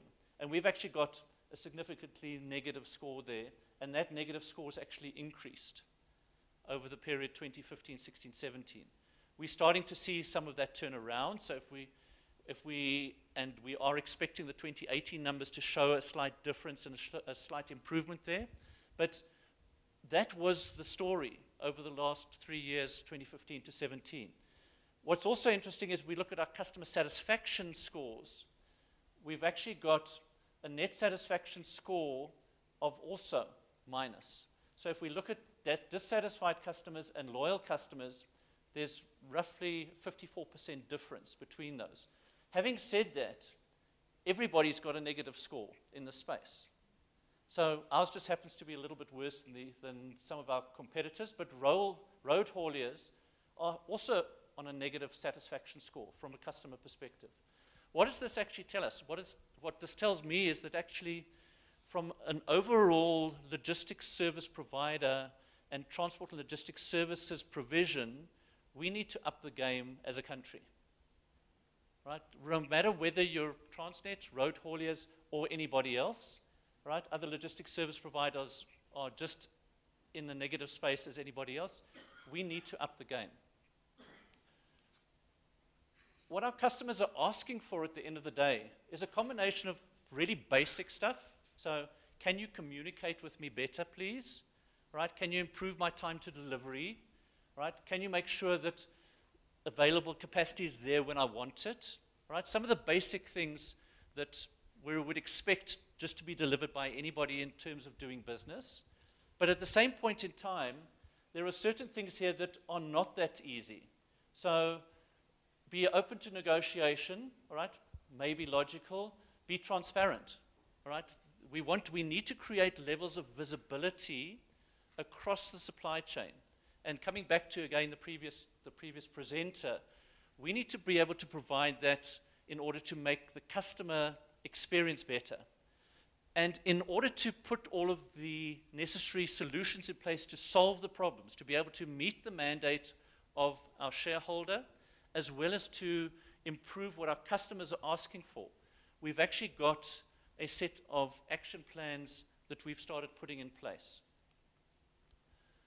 I'm not going to go through this one in detail, maybe just flick through to this slide, which is, why is where we are now different? All right, and again, I think the previous presenter talked to some of that.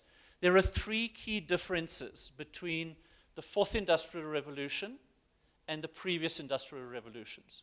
The first one is time. Right? The timeline in terms of what is possible is becoming more and more fast. It's actually decreasing in terms of how fast I can actually deliver anything. So previous industrial revolutions lasted for hundreds of years, right? Hundreds, 50. The current revolution is such that the technologies that are coming faster, right? And the impact of what they are doing is that much faster. So time is a fundamental change between previous industrial revolutions and today. The other one is the number and range of technologies. And we'll get to a slide on that just now. But effectively, if you go back to around about 2013, so only 5-6 years ago, right, we had what Gartner called the nexus of forces, right, which was social media, big data, mobile, and cloud. So suddenly, out of nowhere, we suddenly had these four things that hit us in terms of what technology was possible. Then, within 2 to 3 years, we had 3D printing, we had blockchain, we had drones, we had a whole lot of analytics capabilities that came on top of that. So suddenly we've got now 8 technologies, and now you add a whole lot to that. You add 5G to that, and the range of technologies that are now coming at us in one fell swoop, in one tsunami effectively, is vastly different to anything else that has happened ever. So previously we had 1 or 2 technologies that came in as part of an industrial revolution change. Now we've got anywhere from 10 to 15 to 20 different technologies with completely different capabilities that are all coming in and providing a potential change at the same point in time. And then the other difference is the ability of consumers to collaborate. Right? The previous industrial revolution, right, we didn't have email. Right? We probably only just had fax, but we probably didn't even have fax at the beginning of the third industrial revolution. So the ability for people to communicate and the speed with which they could communicate was completely different. We didn't have cell phones. So it wasn't possible to actually send a WhatsApp picture or to tweet or to communicate with people all around the world. And so the third change that's significantly different is that the ability is there for people to collaborate, right, and to communicate with each other very easily and very quickly. What that says on top of the change is there are 6 key areas that drive out the fourth industrial revolution, particularly digital business. The one is demand becoming personal.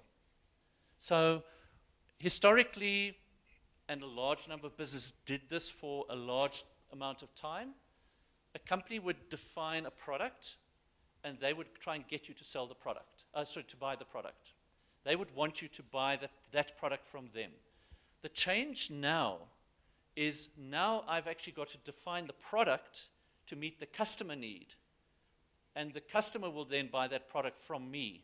So it's very much a customized product or service offering that is the change. I cannot in the fourth industrial revolution world expect customers to buy what I want them to buy. Right? I have to give them and offer them what they are looking for to meet their business need.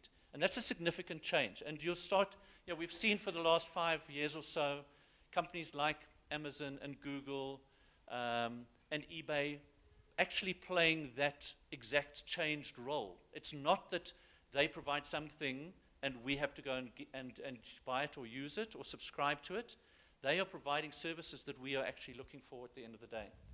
So that's a key change, and that'll talk to the customer centricity conversation that I'll come to in a couple of minutes. Products become information rich, and again, the previous speaker talked to that. The data reliance deepens. And again, as we go through in the next couple of minutes, we'll talk about the dependence on data and the need for, without data, the inability to actually provide next levels of service and capability in the fourth industrial revolution world.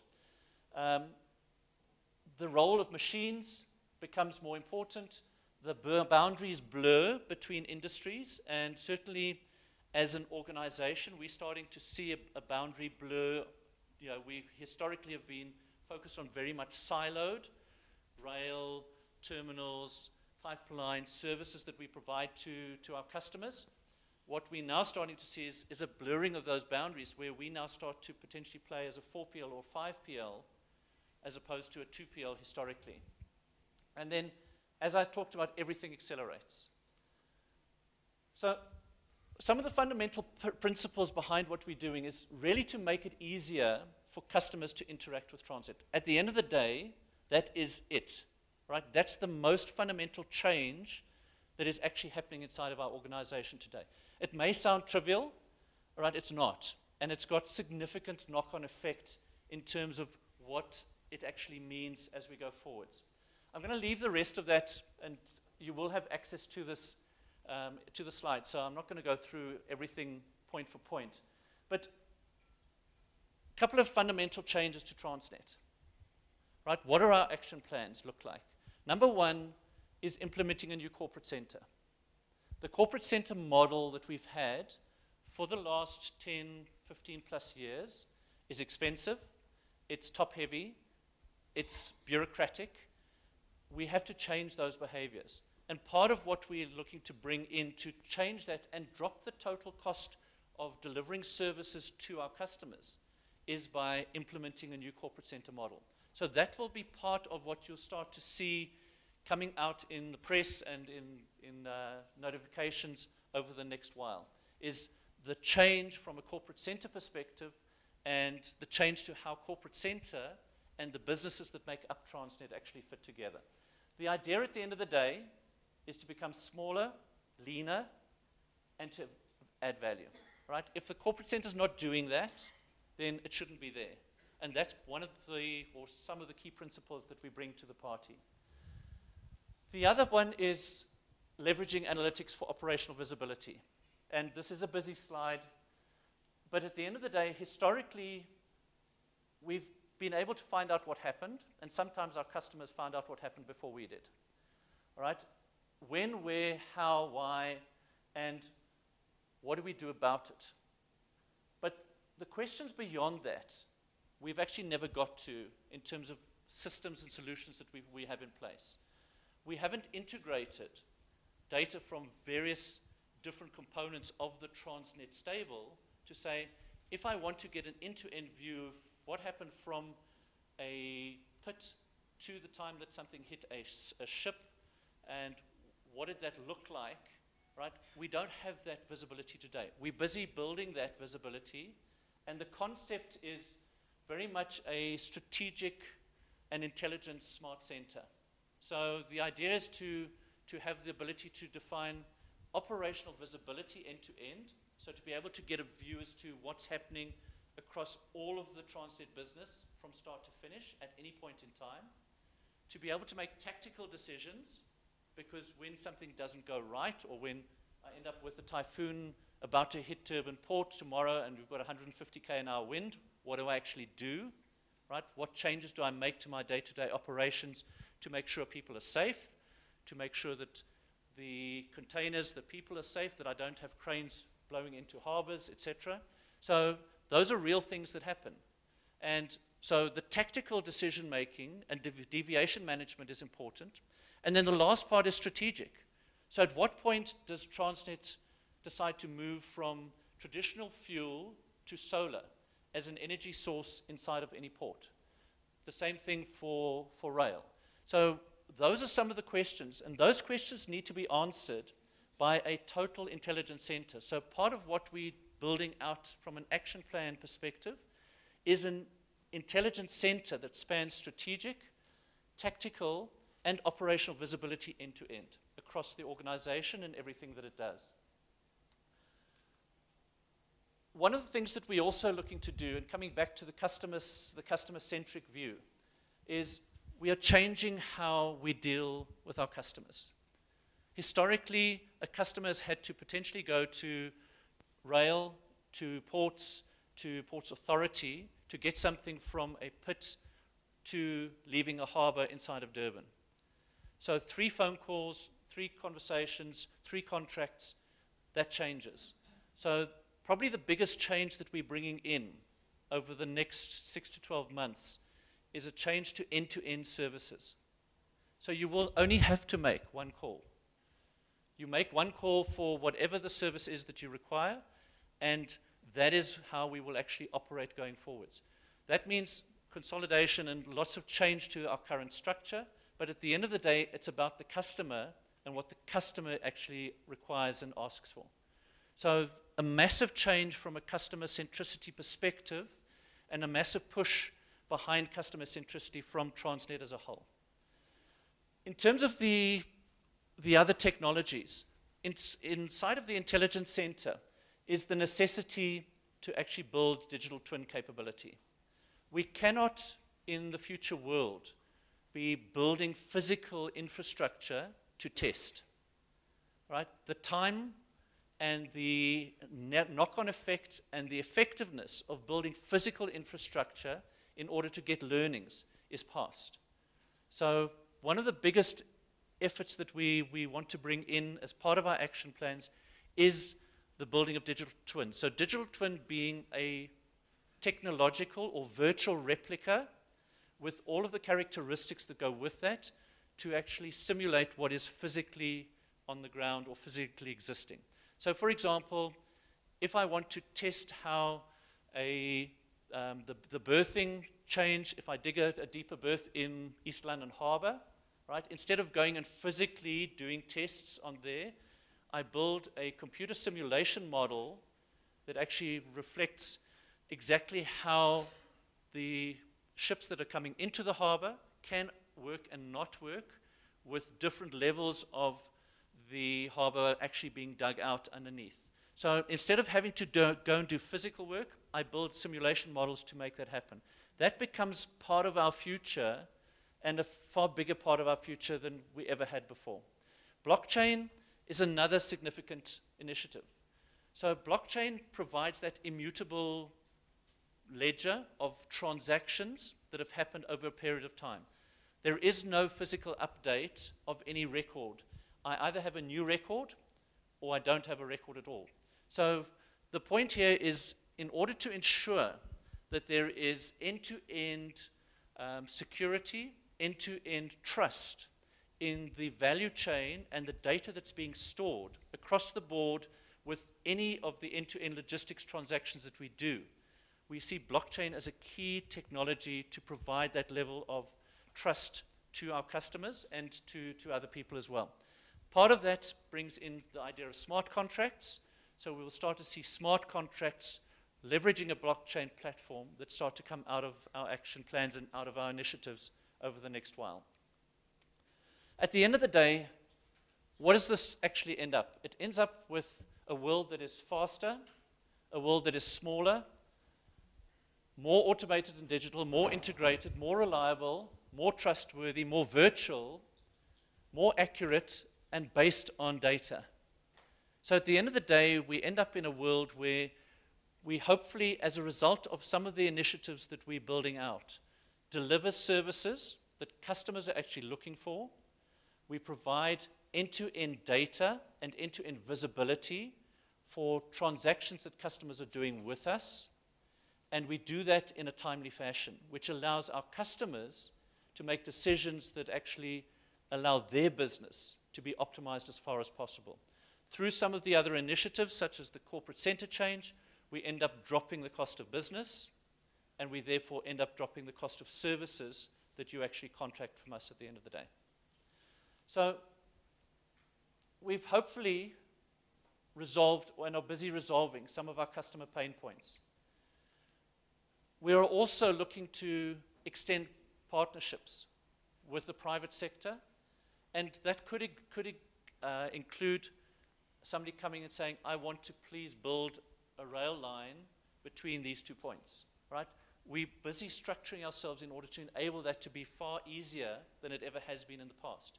If you want to put your own locomotives onto Transnet's currently managed rail network, that's something that we also are trying to make a lot easier. So the whole point here is that private partnerships and private sector partnerships and access to infrastructure becomes a whole lot easier for the country to do its business from a transport and logistics perspective.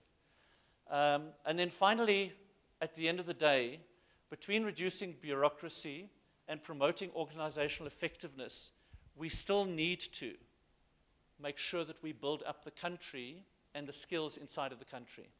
So you will start to see some of the training platforms that we bring to the market and actually provide as services both inside of Transnet and to outside parties as part of the extension of that. So we're not just looking at making sure that our people are skilled, but that we can actually skill people involved in transport and logistics across the country as part of the initiatives that we build out in the next 5 years. I think that's all I've got time for, Harry. So I'm going to leave the questions until the panel. I'm sure you've probably got a few. Thank you very much for your time, and hopefully that was insightful to some degree.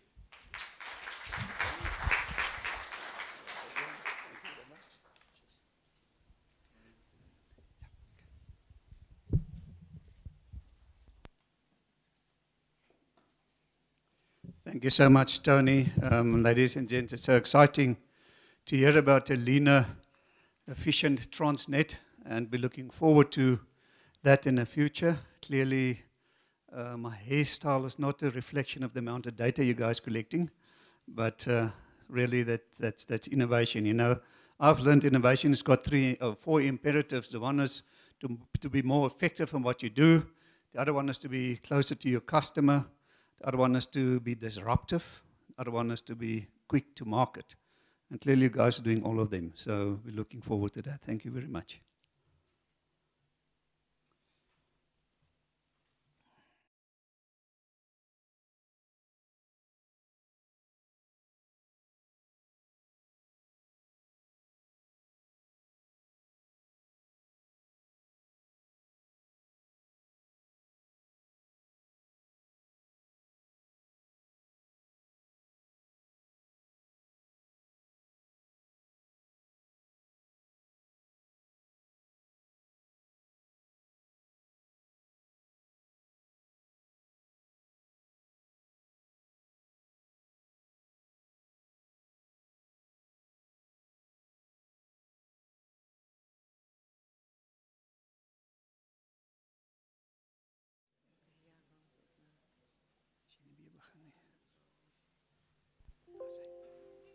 Right, we've got Dr. Rolien Brink, and she's going to talk about the impact of fourth industrial revolution on transportation modes. Thank you very much, Rolien.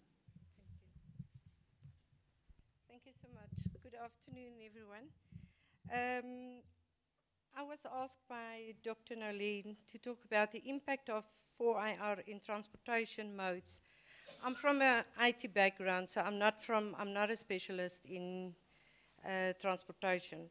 So I've looked at the different transportation modes of and identify the top 7 4IR transportation ways across the world. So I'm going to discuss that. Why is transportation and logistics starting? So my first questions, this is my questions from an IT perspective, is we need to remember that 4IR is here. It's here to stay. It's not going to disappear, people. It's here to stay. So we cannot deny the benefits of 4IR. And we need to look at the benefits and then work according to that. So the major challenges that we currently experience and face in the cities is, just think of the highways that's currently closed. I'm driving myself from the West Rand to the DFC campus. It almost took me 4 hours. If I leave the campus on a Tuesday afternoon at 4 o'clock, then I will only arrive at home 7:30 at night. So what can we do to achieve that and to address the challenges?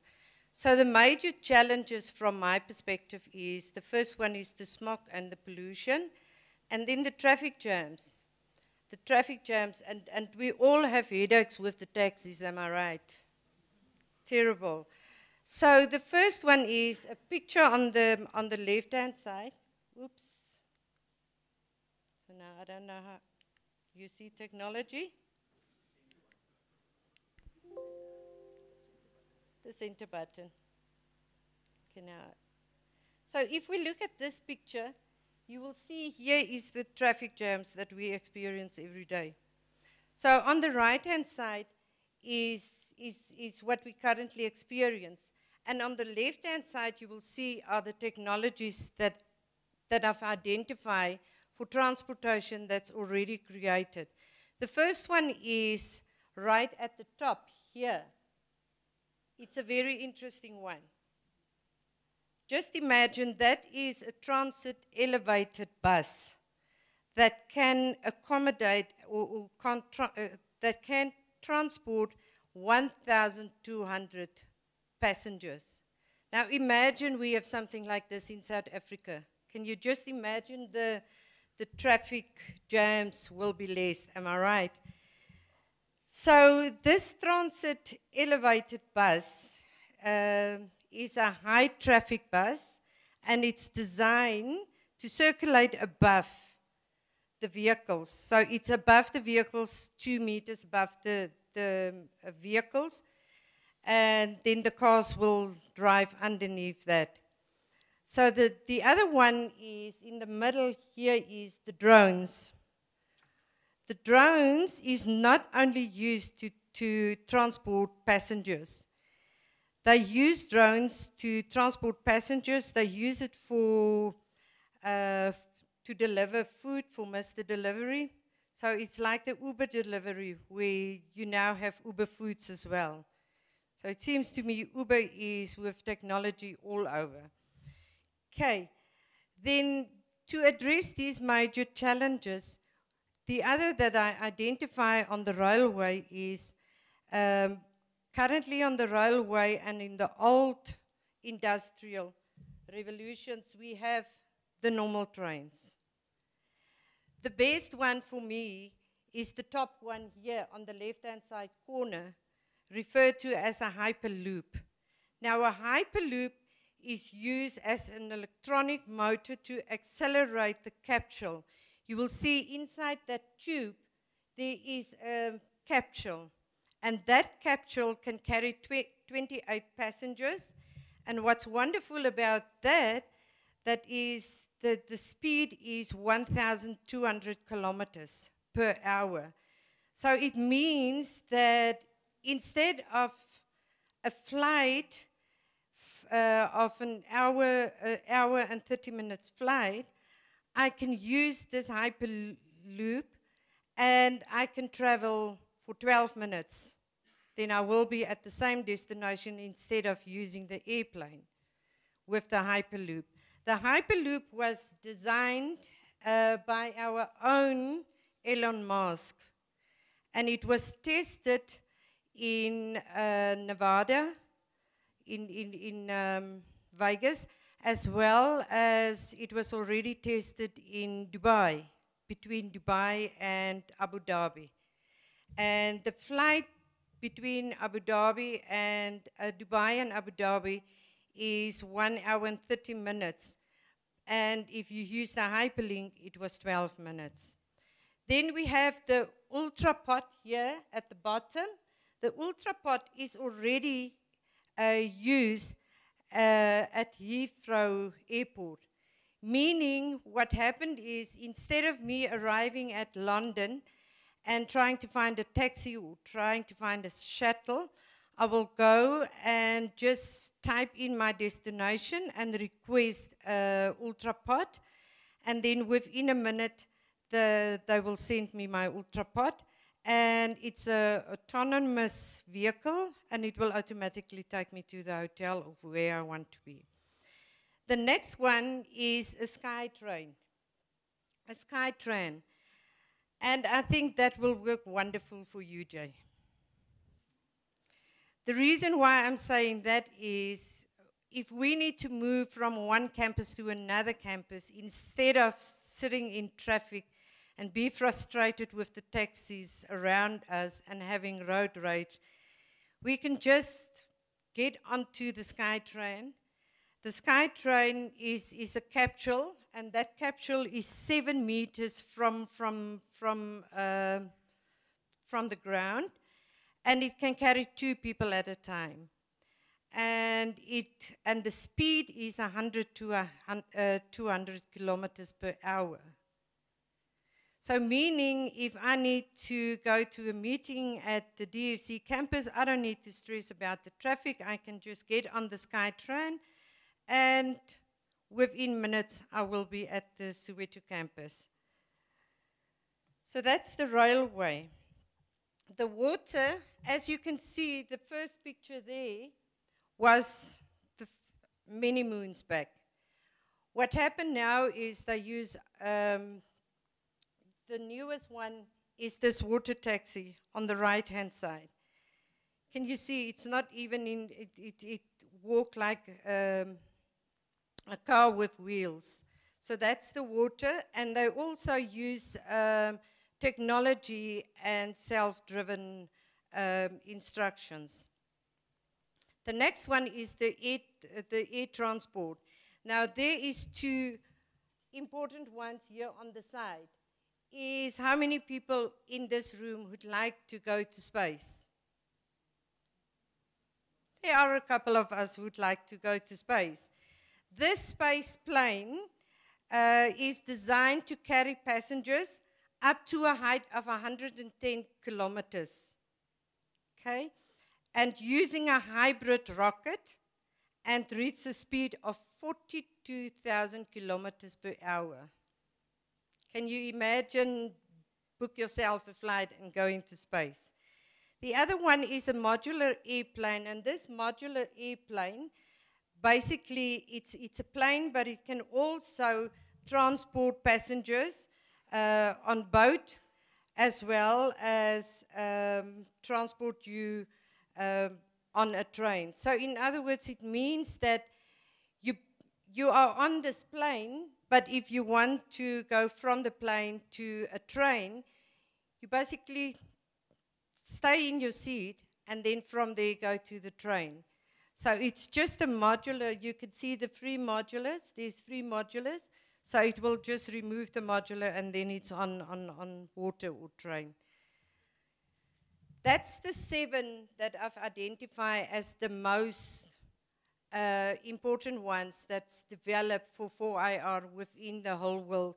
And it's already in the process of developing, and some of them are already tested. But now, what will the impact be for us if we have transport like that? First of all, we will reduce the smog and the pollution. There will be no traffic jams. That is just a dream. I wonder if it will ever come true. There will be less accidents. We don't need to have road rage with the taxis that's driving reckless. We will have safer streets. And by the safer streets, what's happening in South Africa is, I don't know how many in the room knows about it, but there is what they call an automatic number plate recognition. It's more or less the same as the toll gates. So what happened is, in your community, if you drive, just have a look. There's cameras in your community. So they basically take your number plate, and if you drive reckless, then it's big data lying in the cloud somewhere, and they can use that information to find the people who was driving reckless. Even if there was, in the area, let's say there was a burglary, and they are looking for people, and that camera is there, then it will enable the security people to identify the people according to the number plates. So that's what's happening currently in South Africa. So have a look. If you're driving around the community, you will see it looked like a big pole with a round thing with the cameras at the top. And that is basically tracing where you are going. So basically, Big Brother is watching all of us. It will also connect us faster. So if we have the Hyperloop in South Africa, it means I can stay in Cape Town where I want to stay, and I can work in Johannesburg where the money are. So I don't need to worry to fly every day, because it will be cheap and it will be fast. Tracking the freight and the vehicles with the cameras, self-driving cars, and safer vehicles. And also, if you're driving under the influence, if you drive your vehicle under the influence, your cars will have sensors to measure the driver fatigue. I want to end my presentation with one video that I would like to show you. And if you're driving in traffic and there's emergency vehicles that needs to either go and take someone to the hospital or need to get to a house because there's a fire, then it's always an issue to get between the traffic. So this video will show you what technology can do for the fire vehicles, for example. So let me just find that and maybe put on my glasses. Okay, it's here.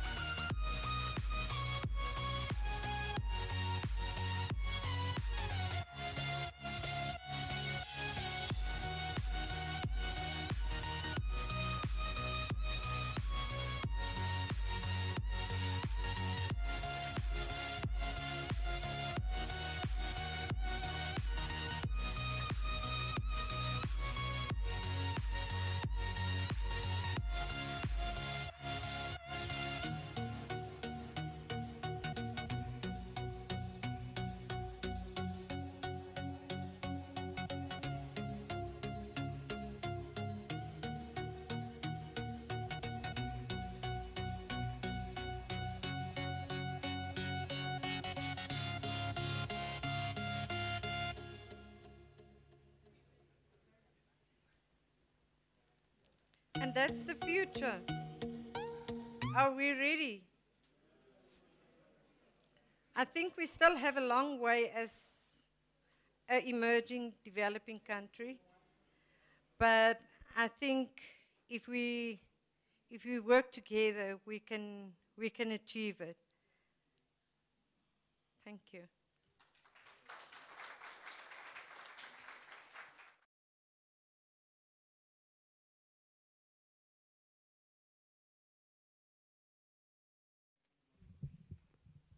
Thank you so much, Dr. Aline. Ladies and gents, surely something to look forward to. Isn't this going to be exciting?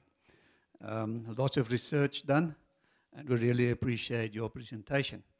Now we're going to have the exciting time to engage with the panelists.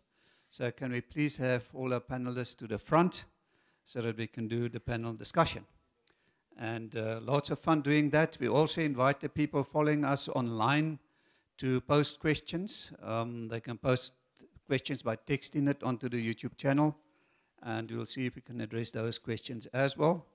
So please have our panelists to the front. Thank you very much.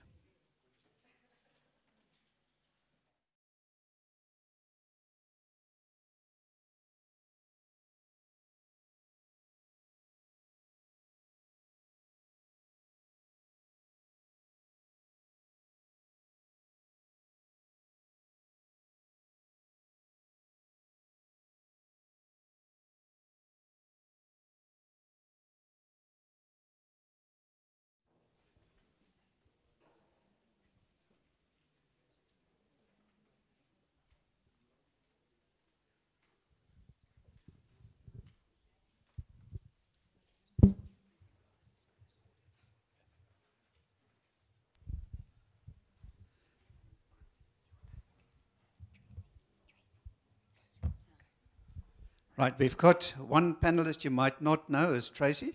She's from Kununagel. She's standing in for Marcus. So thank you very much, Tracy. We've got Tony Willis, Transnet, Tracy, then Kununagel, got Relien Brink from UJ, and Tommy Snyman from Huawei. Ladies and gents, we're going to do the panel discussion now. So the rule of the game is that you ask a question, you put up your hand, I'll bring the microphone to you. The camera at the front will zoom in on you because, as we said, we've got people online following. And then when you ask the question, please keep it short. Don't ask a lot of questions. Ask one question at a time. Identify yourself, who you are, what company you're representing. Ask your question. You can ask a question for the panel as a whole or directed to one panelist. They've got pads in front of them. They can take notes. So we're going to take 2 or 3 questions, and then we'll give the panel opportunity to respond. And then at the end of the session, we'll give each panelist opportunity for closing remarks. So that's how we're going to do it. So please can I have an indication who wants to ask the first question.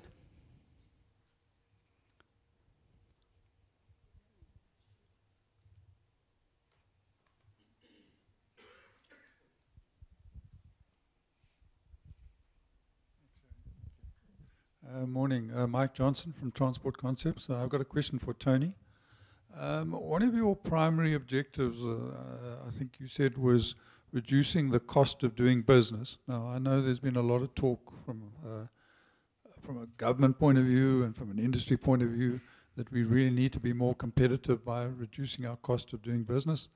Can I ask you, in terms of your mandate, the one that you said, how you measure whether you're improving the cost of doing business? How do you evaluate whether you're achieving that objective? And I'd also be interested to know whether that's from your point of view as Transnet, or it's from the customer's point of view in terms of his total sort of end-to-end supply chain. Thank you. Thank you, Mike. Next question.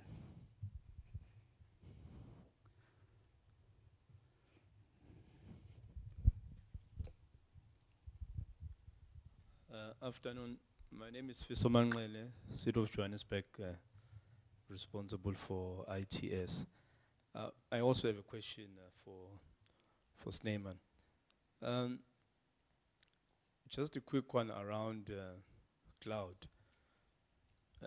What's the future plan of way around data centers in SA? Are you going to be developing any data centers here, or you will be hosting overseas? Thank you for that question. I think there was one here at the front as well. Olga? Afternoon, ladies and gentlemen. Olga Mashilo from Boleng Bontle Consultants. My question to Transnet. Tony, you indicated the private sector partnership within Transnet while they are using your infrastructure. I would like to find out from you, looking at sometimes your terminals are fully booked and your current clients are experiencing problems themselves. So what is going to happen if a private company is in an agreement with you and they are using your terminals? How are we going to go about that? Looking at the disruptions within your human elements also, whereby you have your power failures, you have your absent, a lot of absent locomotive drivers. Thank you, Olga. The panel can respond. Thank you.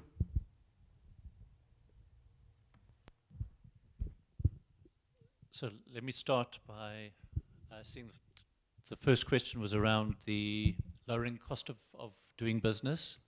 And the mandate is very clear from a DPE perspective, that it's lowering the cost of business in relation to GDP, which doesn't necessarily answer the question that I think you'd like it to. But I think we take it beyond that. So it's not, that's just one of the indicators that we are required to, from a shareholder compact perspective, meet. I think there's a greater obligation inside of Transnet, which is to lower the actual cost of doing business from a transport and logistics perspective across the country. And I think there are multiple aspects to that. One is obviously lowering the cost of Transnet's cost of business, so the cost of Transnet's day-to-day operations, which is part of where the action plans are going at the moment, to actually drive that out and to lower, if we lower our cost, we lower the cost of what we actually put on the table for you as the cost that we charge you for particular services. But I think there's also an optimization from an operations perspective, which goes into that. And so when we start to bring together end-to-end services, as opposed to having siloed services, the actual cost to you should be lower at the end of the day. And that's the goal, is to drop the actual cost for yourself as a transport and logistics user of Transnet services. So I think there's a shareholder compact portion of the question, and that we continually measure, and that's GDP related. But there's a greater intent to significantly drop the cost of transport services that Transnet's providing. And I mean, I'll just give you one example of what will sound crazy, but is something that's happened in real life in the last week. Is somebody wants to transport some goods from Durban Port to just outside Hoedspruit. In order to get to a particular point, 13 kilometers from the end point, will cost around about 5,000 Rand a ton. Right? However, if you actually give them the non-optimal view of what that would cost and what was presented as an alternative to actually get to that end point via a completely different route, right? It's 15,000 Rand a ton, right? There's the intelligence and analytics side of what we bring in terms of optimizing, in terms of bringing in alternatives, in terms of defining end-to-end services that are optimal for what you're looking for, which may not, at the end of the day, just be rail related or transport services related. That's what we see as the customer centricity that we need to bring, and lowering cost of doing business is that. So instead of giving you the 15,000 Rand option, we give you the 5,000 Rand option plus add to that the cost of moving something 13 kilometers from point A to point B. Total cost of that is significantly less than the 15,000. And that's where we start to get to bringing in the intelligence and optimization, analytic side of planning, capacity management, etc. So I hope that answers some of the question. But it's a combination of technology, it's a combination of intelligence, it's a combination of integrated view across all of the services, not only those that Transnet currently provides, but what's required in order to deliver the customer-centric service. So hopefully that answers some of that question.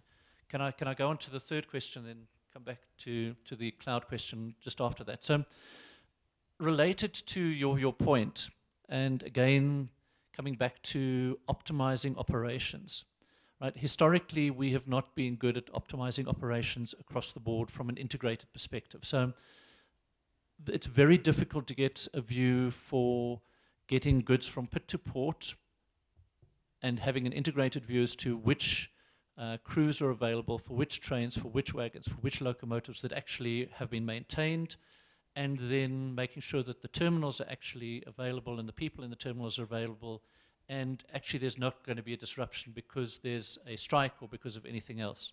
So again, coming back to the impact of that integrated intelligence center, the integrated intelligence center is there specifically to start removing some of those barriers to customer service and to customer service levels in terms of what we provide in terms of end-to-end services. So capacity management, availability management, reliability management, end-to-end deviation management. So if something happens at a particular point, right, what do I do to actually replace that? So do I bring in trucks to replace something that's been derailed? Those are part of the systems and solutions that we're busy building right now to actually solve some of those day-to-day issues that you're experiencing on the ground. It's not going to be flick of the switch tomorrow, but you will start to see dramatic improvements in that over the next 6 to 12 months. We've already got a number of intelligence centers being built out to actually start dealing with these exact issues that you're describing. So, yeah, I mean, we try to do the best we can, and we've got plans to make sure that those activities actually happen going forwards, and the technology is a major drive in being able to make that happen. So, Fish, your question on the cloud side. We will be hosting our own cloud environment in South Africa from a Huawei perspective. And that can be done by our own data centers, which locations are not available yet to disclose, or can be co-located with our strategic partners, which we can share that infrastructure. The moment we have that information available, we can share it.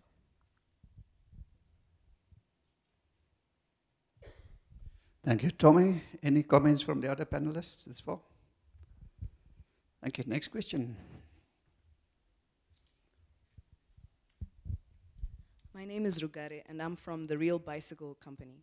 So my question would be for Dr. Brink. I'd just like to know, what do you think is the future of bicycles as a green form of transport in this fourth industrial revolution? Do you think they're going to be outmoded, or do you think they'll rise to the occasion and gain traction, so to speak? Very interesting question. Thank you for that. Hi, my name is Aletta. I'm from the Gautrain. My question is to Mr. Willis. You mentioned that you reducing, or part of the strategic direction, quote unquote, was that you're trying to reduce how you deal with bureaucratic situations, so to say. How do you didn't get into detail with it? How do you do it, or how do you plan to do it, being a state-owned entity? And I assume that you also deal with other state-owned entity, which, coming from my experience, that's a little bit hard in terms of the red tape and bureaucratic. Thank you for that question here. All right, we'll work up to the back. Uwe, then. Uwe Puttitz, architect. I think we've had a fascinating day. Thank you very much for organizing it. But in many ways, we've addressed the symptoms, but not necessarily the problem. And if I stand on anybody's toes, please forgive me. Don't we need to go and think out of the box and stop people coming into towns that we use this technology that we've been talking about to go and repopulate the country, where we can live in the towns, we can work in the towns, we can use Rugara's bicycles, and we can use the cloud to go and have a better quality of life, less pollution, and a happier nation all round. Thank you, Uwe. Right, we'll get to you guys just now. Let's give the panel opportunity to respond. The bicycles. I think what we will definitely see is, I was looking at YouTube videos last night, specifically on transportation. And one of the YouTube videos was about bicycles. But the bicycle looked vast different from what I'm used to when I grew up as a child. So definitely there will be bicycles, but it will be fourth industrial bicycles. So meaning that they will implement technology within the bicycles. Thank you, Rolene. Can I just respond to that question as well? For instance, in China, they use Alipay, where you can go at any point, use your phone, Alipay, pick up a bicycle and go, and you stop at a place and you pay again, you pay the distance. So that facility is already available. Will it work in South Africa? That's another question. And I'll probably also just add on that is there's also some air purification devices in China that they've actually adapted onto bicycles, so pulling water out of moisture from the air. I'm not going to talk about bicycles.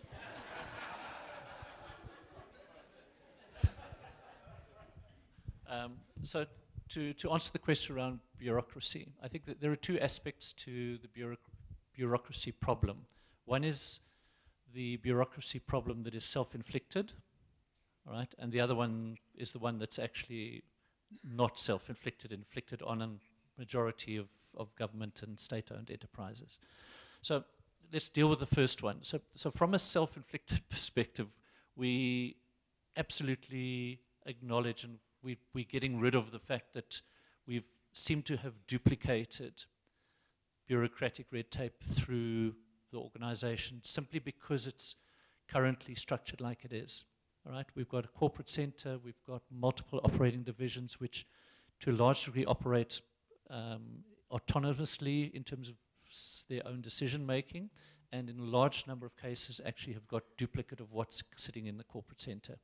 So we have been, and it's part of the history, it's part of the legacy, we sit with that, and that's what one of the things that we can eradicate because we have got control of that. And so that's part of the bureaucracy that we will eliminate and are busy eliminating as part of restructuring design of the organization. The other part is the bureaucracy inflicted through particularly procurement and governance from a governmental perspective. And we are also addressing some of those issues by taking requests to government, to National Treasury, but not in isolation. So one of the things that we're doing is we're working with SARS to actually jointly go and approach National Treasury for relief around certain activities that just don't make sense in the context of procurement and the bureaucracy that goes with that. So for example, if I want to do a proof of concept on utilizing bicycles to move things between A and B as opposed to drones, if I want to do a POC with that, it could potentially take me months to go through the procurement exercise just to buy the bicycles or to find out who the bicycle provider is. And that, we're talking about something that could be less than 10,000 Rand. So at certain levels, it makes no sense to go through the same bureaucratic red tape and to have the same governance in place for something that's potentially at 10,000 Rand, that's something that's at 10 million or 10 billion Rand.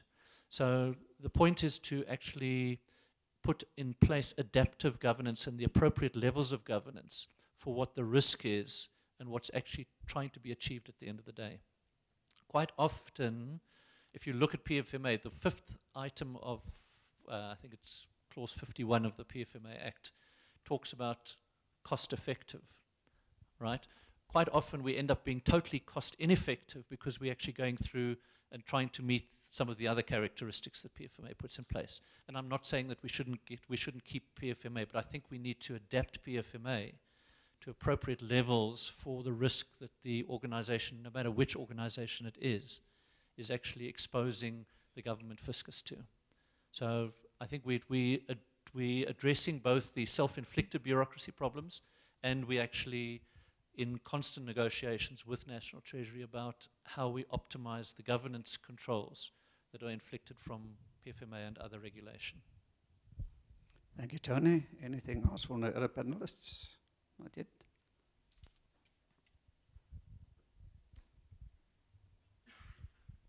Hi, good afternoon. My name is Maletlabo Handel, and I'm from a company called Global Electric Vehicle Road Trip. So we've been sitting here listening to very exciting presentations, and also elaborating on where we are going as the globe or as a nation. But I wonder if we are actually thinking about as well, maybe one of the panel members can be able to explain or give an opinion high level of if we have already been considering the macroeconomics impact that such introduction of these innovative technologies, what it would do to the country's economy. And I think most a relevant example is what Mr. Sneeman presented within automated airport. What happens to these jobs that are already giving people a life? What will happen then when we bring these innovation? Thank you. Here was Hans here. Thanks, Harry. My name's Andrew Barker. I'm a town planner and development strategist. I've got 2 points. Tony, firstly, I'm involved with property development, looking to the future, obviously, from a property development point of view, looking at rail services and systems, commercial freight. How can we help? And I think perhaps we need to have a cup of coffee sometime. Because I think your ideas, and certainly we've had some fantastic presentations today, Harry, thank you, and seeing where things are going. Because I think it's important that, and you're calling for that collaboration between private and public. And I certainly have a client who'd be very interested to talk to you around that. Because I think it's a critical thing that we start to look at that collaborative opportunity. And I believe that the Fourth Industrial Revolution is starting to do that, in that your private sector, your communities, your state and your academia are able to get that communication process going a lot more easily. We have silos within each sector, never mind cross-sector, and I think it's critical we start to get that collaboration, the power of collaboration, actually working through co-design and co-concept development and things like that. So that's one aspect. The other aspect is, I understand the fifth revolution's knocking on the door. And when you listen to everybody today, we've talked data, and we've talked information, and we've talked intelligence, but we haven't taken the next step to knowledge. And I believe that is the next step that we've got to look at. And I'd like your views on that, because what I'm seeing coming out of everything today has been impersonal. It's lacked that human soul.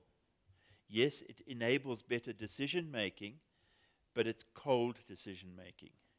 Somehow we've got to put the heart back in and get that knowledge factor coming through. And I think that, to me, is really where we're going to see the power of the fourth industrial revolution, the artificial intelligence and all of that cold stuff start to get really hot and start to happen. And I'd like to hear your thoughts on that. Thank you, Andrew. We're more hands here.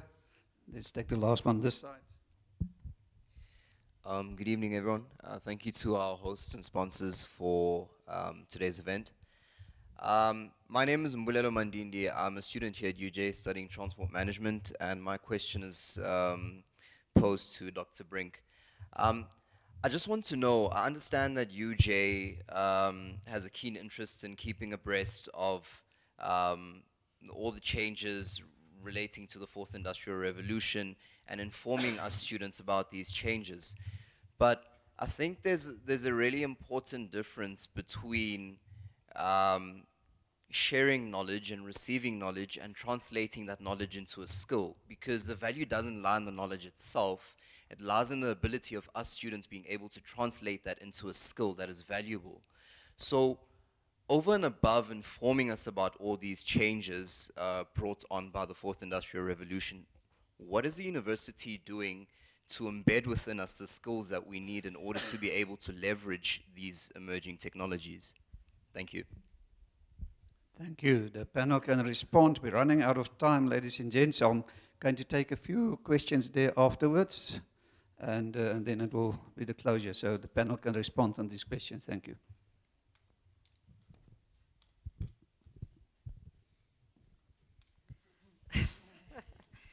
Okay, I will answer the question to the student on the fourth IR and UJ.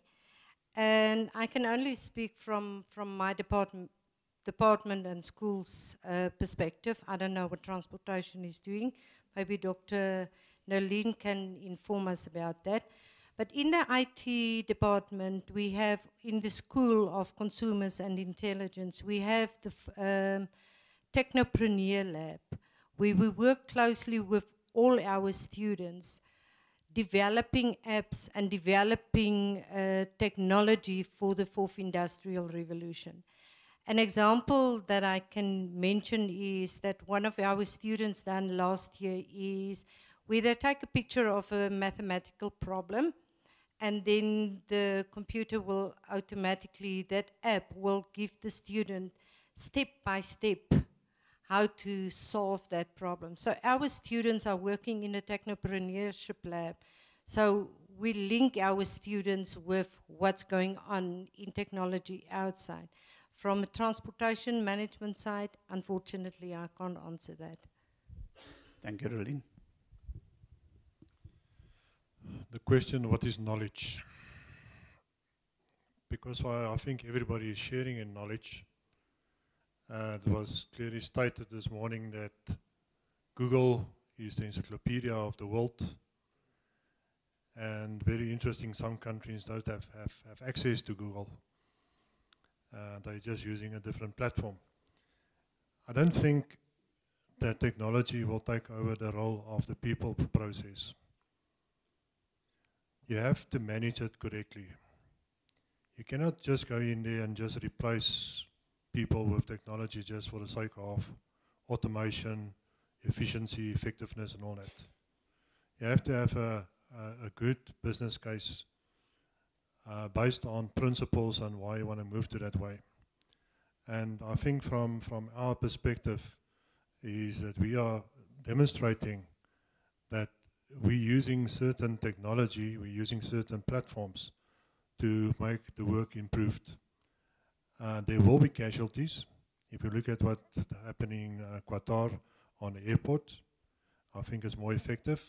But it comes back to what are we providing to the end customer.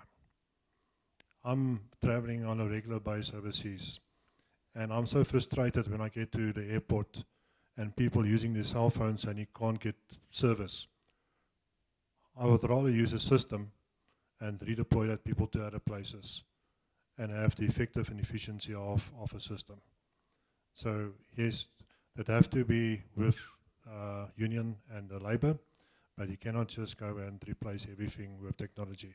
You have to be a process. Thank you, Tommy. So maybe answering the questions in reverse order. So Andrew, thanks. I think we'll do breakfast and coffee. I think that certainly sounds worthwhile. And we certainly are interested. And I mean, we very much want to walk the talk. This is not just talk from our side. And I think coming back to the question around emotion, Funnily enough, one of my colleagues is actually writing a PhD on emotional bots in AI. So actually, how do you program emotion into the artificial intelligence ecosystem so that it isn't just pure or raw data? There's actually emotion built into it, so that any robot, whether it's a physical robot or whether it's a technical piece of software, actually applies emotion eventually to that. And I think it will come, but I think it's still a way off. And certainly in talking to him, we're still a way off from having that level of output generated from what we currently have as analytics or intelligence or insight generating technologies today. But I think it's coming. It's certainly an area that's being studied, but I don't think it's going to be something that necessarily crops up next year or the year after. In terms of the question around macroeconomic impact, I mean, going back to Klaus Schwab's book around the fourth industrial revolution, he does very clearly identify in there that every generation of new technology introduces new jobs, but that the impact is not equivalent to the jobs that it's actually taking over. So unfortunately, the macroeconomic impact from a pure technology delivery from a fourth IR perspective is that there will be fewer jobs available than there are today. That's just the projection, and it's the history, and there doesn't seem to be anything to point in a different direction. However, I think what it does do is it places an imperative on us to actually drive out what, again, we have as part of our shareholder compact, which is to drive the social development and the social and economic capability and sustainability capabilities of the country, which means that they may not be directly in that particular area. There are lots of areas of this country which are under-resourced in a number of areas, artisans being one of them, and we need to make sure that we take that into consideration as well as enabling people to start being entrepreneurial, and that in its own right is fundamental. One of the keys to allowing a future world to actually exist is to allow people to dictate their future, but by skilling them up and allowing them to be able to think and to operate for themselves, which means going through a particular education process, which doesn't need to have to be a formal degree, but it's actually an enabling of skills for people that currently don't have those skills and haven't been exposed to them. And so I think there's a fundamental requirement and obligation for us to start driving out that set of behaviors, which is not necessarily to do with today's jobs in transport and logistics per se, but is a bigger obligation from a country perspective. But the bottom line at the end of the day is you're never going to get away from the fact that new technology ultimately takes away more jobs than it generates, unfortunately. Thank you, Tony. Right, ladies and gents, we're going to do the last round of questions. Okay, that one there has been waiting for a long time.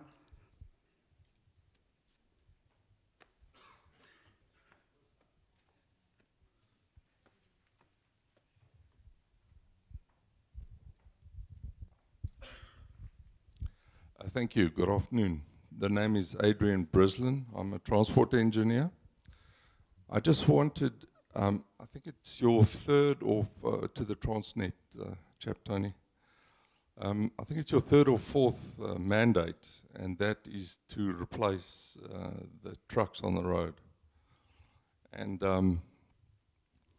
if we look at your history, I think in the late 90s you were transporting a tremendous amount of TEUs, and then the market fell out and taken over completely by the road hauliers. And I just would like to know exactly what is in the action plan, and surely I get the impression that this particular mandate on the list of 7 or whatever is way bad.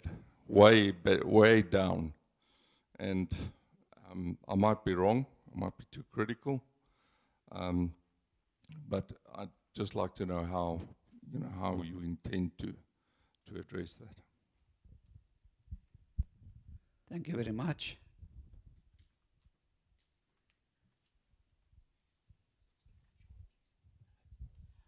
This will go to Transnet as well. South Africa is a developing country. Currently, it seems to me that you guys are transporting minerals largely. And SMMEs are said to be the driver of economic development. What is your strategy towards that? How are you looking into SMMEs to get them to ship their goods in and around the country or outside?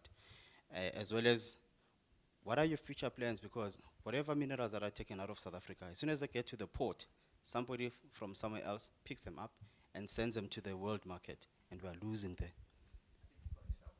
Oh, sorry, I'm a former student of UK as well. I studied transport. Thank you. Thank you very much. Ladies and gents, we're going to close the questions now. The lady at the front, my apologies, can you guys take it offline? We seriously run out of time, so the panel can respond. Thank you. I think that means me. Okay. So, did the person who asked the question just leave the room? Okay, so let's deal with the road to rail question. So, the mandate's not to replace road with rail. So it's not to destroy the road industry, right? But it is to move a significant amount of road traffic onto rail. Historically, the reasons why we haven't done as much as we should have, and if we look at the actual numbers, we have increased the rail traffic over the last 5 to 10 years, but as a percentage of total traffic, it's actually declined. And there are a number of reasons for that, and a lot of them are to do with reliability of the rail service. And certainly part of the action plan around the rail service is to change that behavior. And part of the introduction of the logistics end-to-end services is actually to then take control of that particular ownership, so that a particular logistics component actually controls the wagons, controls what wagons are there, controls whether they have been maintained, controls the whole aspect of the service delivery. So it goes away from today, which is a pretty, again, a siloed approach where some of the technologies that we have in place haven't worked that well over the past while. So for example, on some of our sensors and our IoT that's in place on our wagons, they're only operational 10% of the time, right? Which is just crazy in today's technology world. So there are significant changes that we're bringing about at a technology level to improve the availability of information and data, but also from a service level perspective to modify that behavior.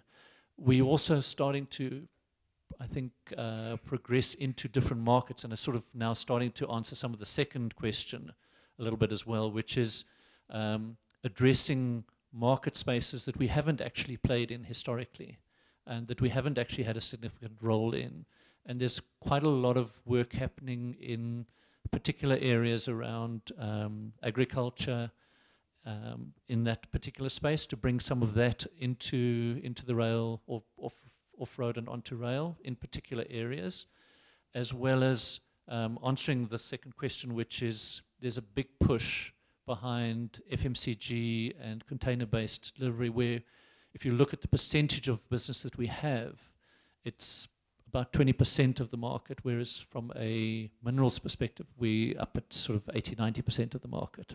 So there's a significant push to deliver services in fast-moving consumer goods and containers that actually allows SMMEs and other players, not just the mining sector, to actually leverage the rail infrastructure that we have today.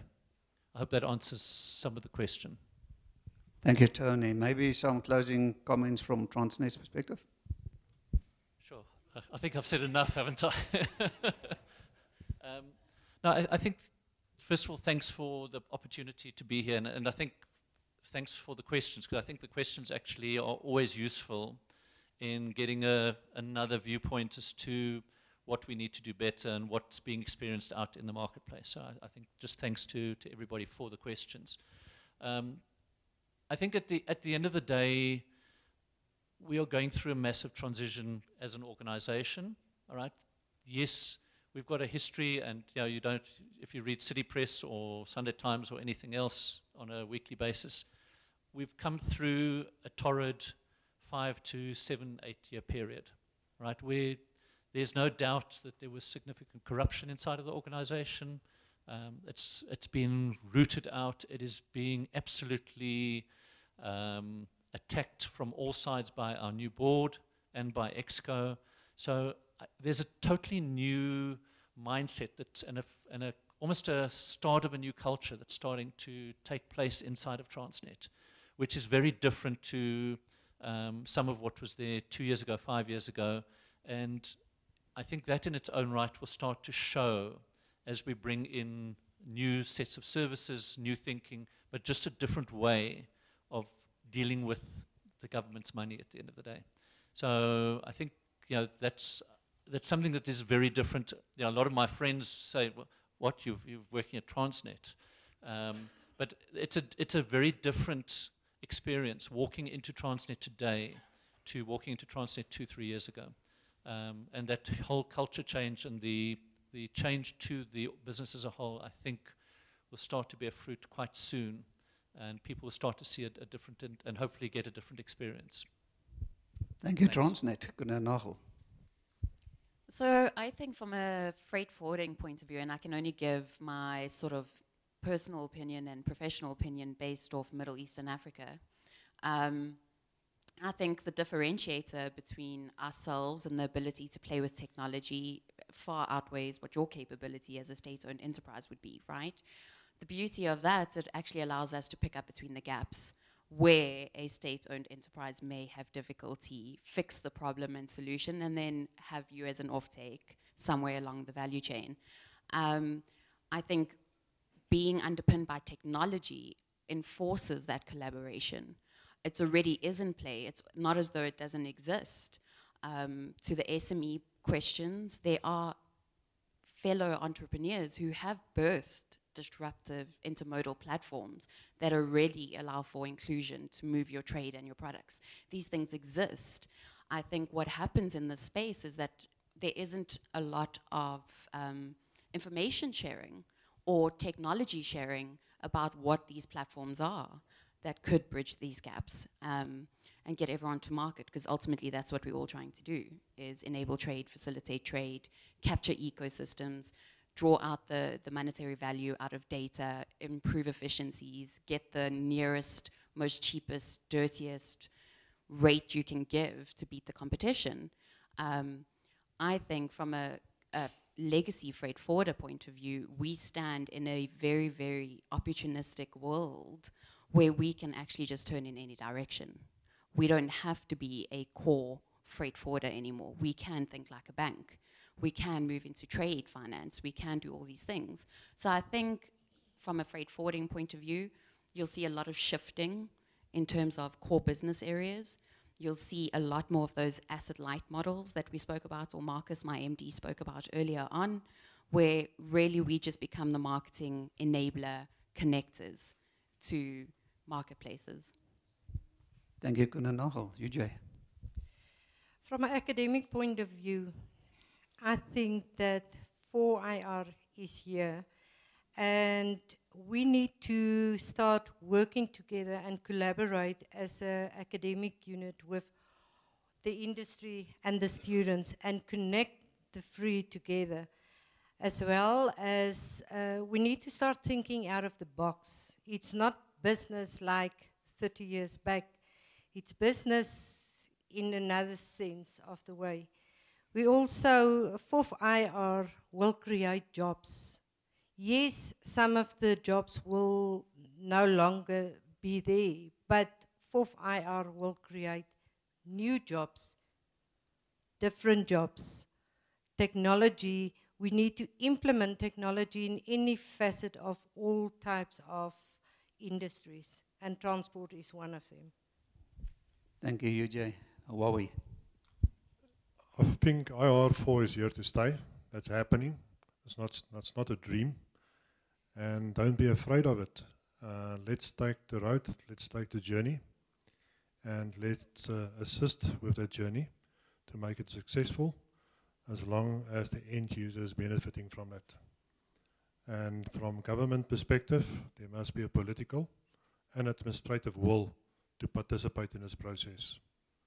As long as there is a denial that IR4 is existing, we will not get to the end goal at the end of the day. Thank you so much, Shuwawi. A few words perhaps from our host today? Nothing. Let's give our panel a hand. Thank you very much. Ladies and gents, you can stay where you are because we're going into the new short exercise. But as on this stage, we'll be saying goodbye to our online viewers. Thank you very much for following us online. We're looking forward to seeing you again next week, Thursday, 10 o'clock in the morning, where we're going to talk about road funding, and we're going to get feedback from the operators. So thank you very much for joining in. Goodbye. Ladies and gents, we're going to send around the lucky draw box.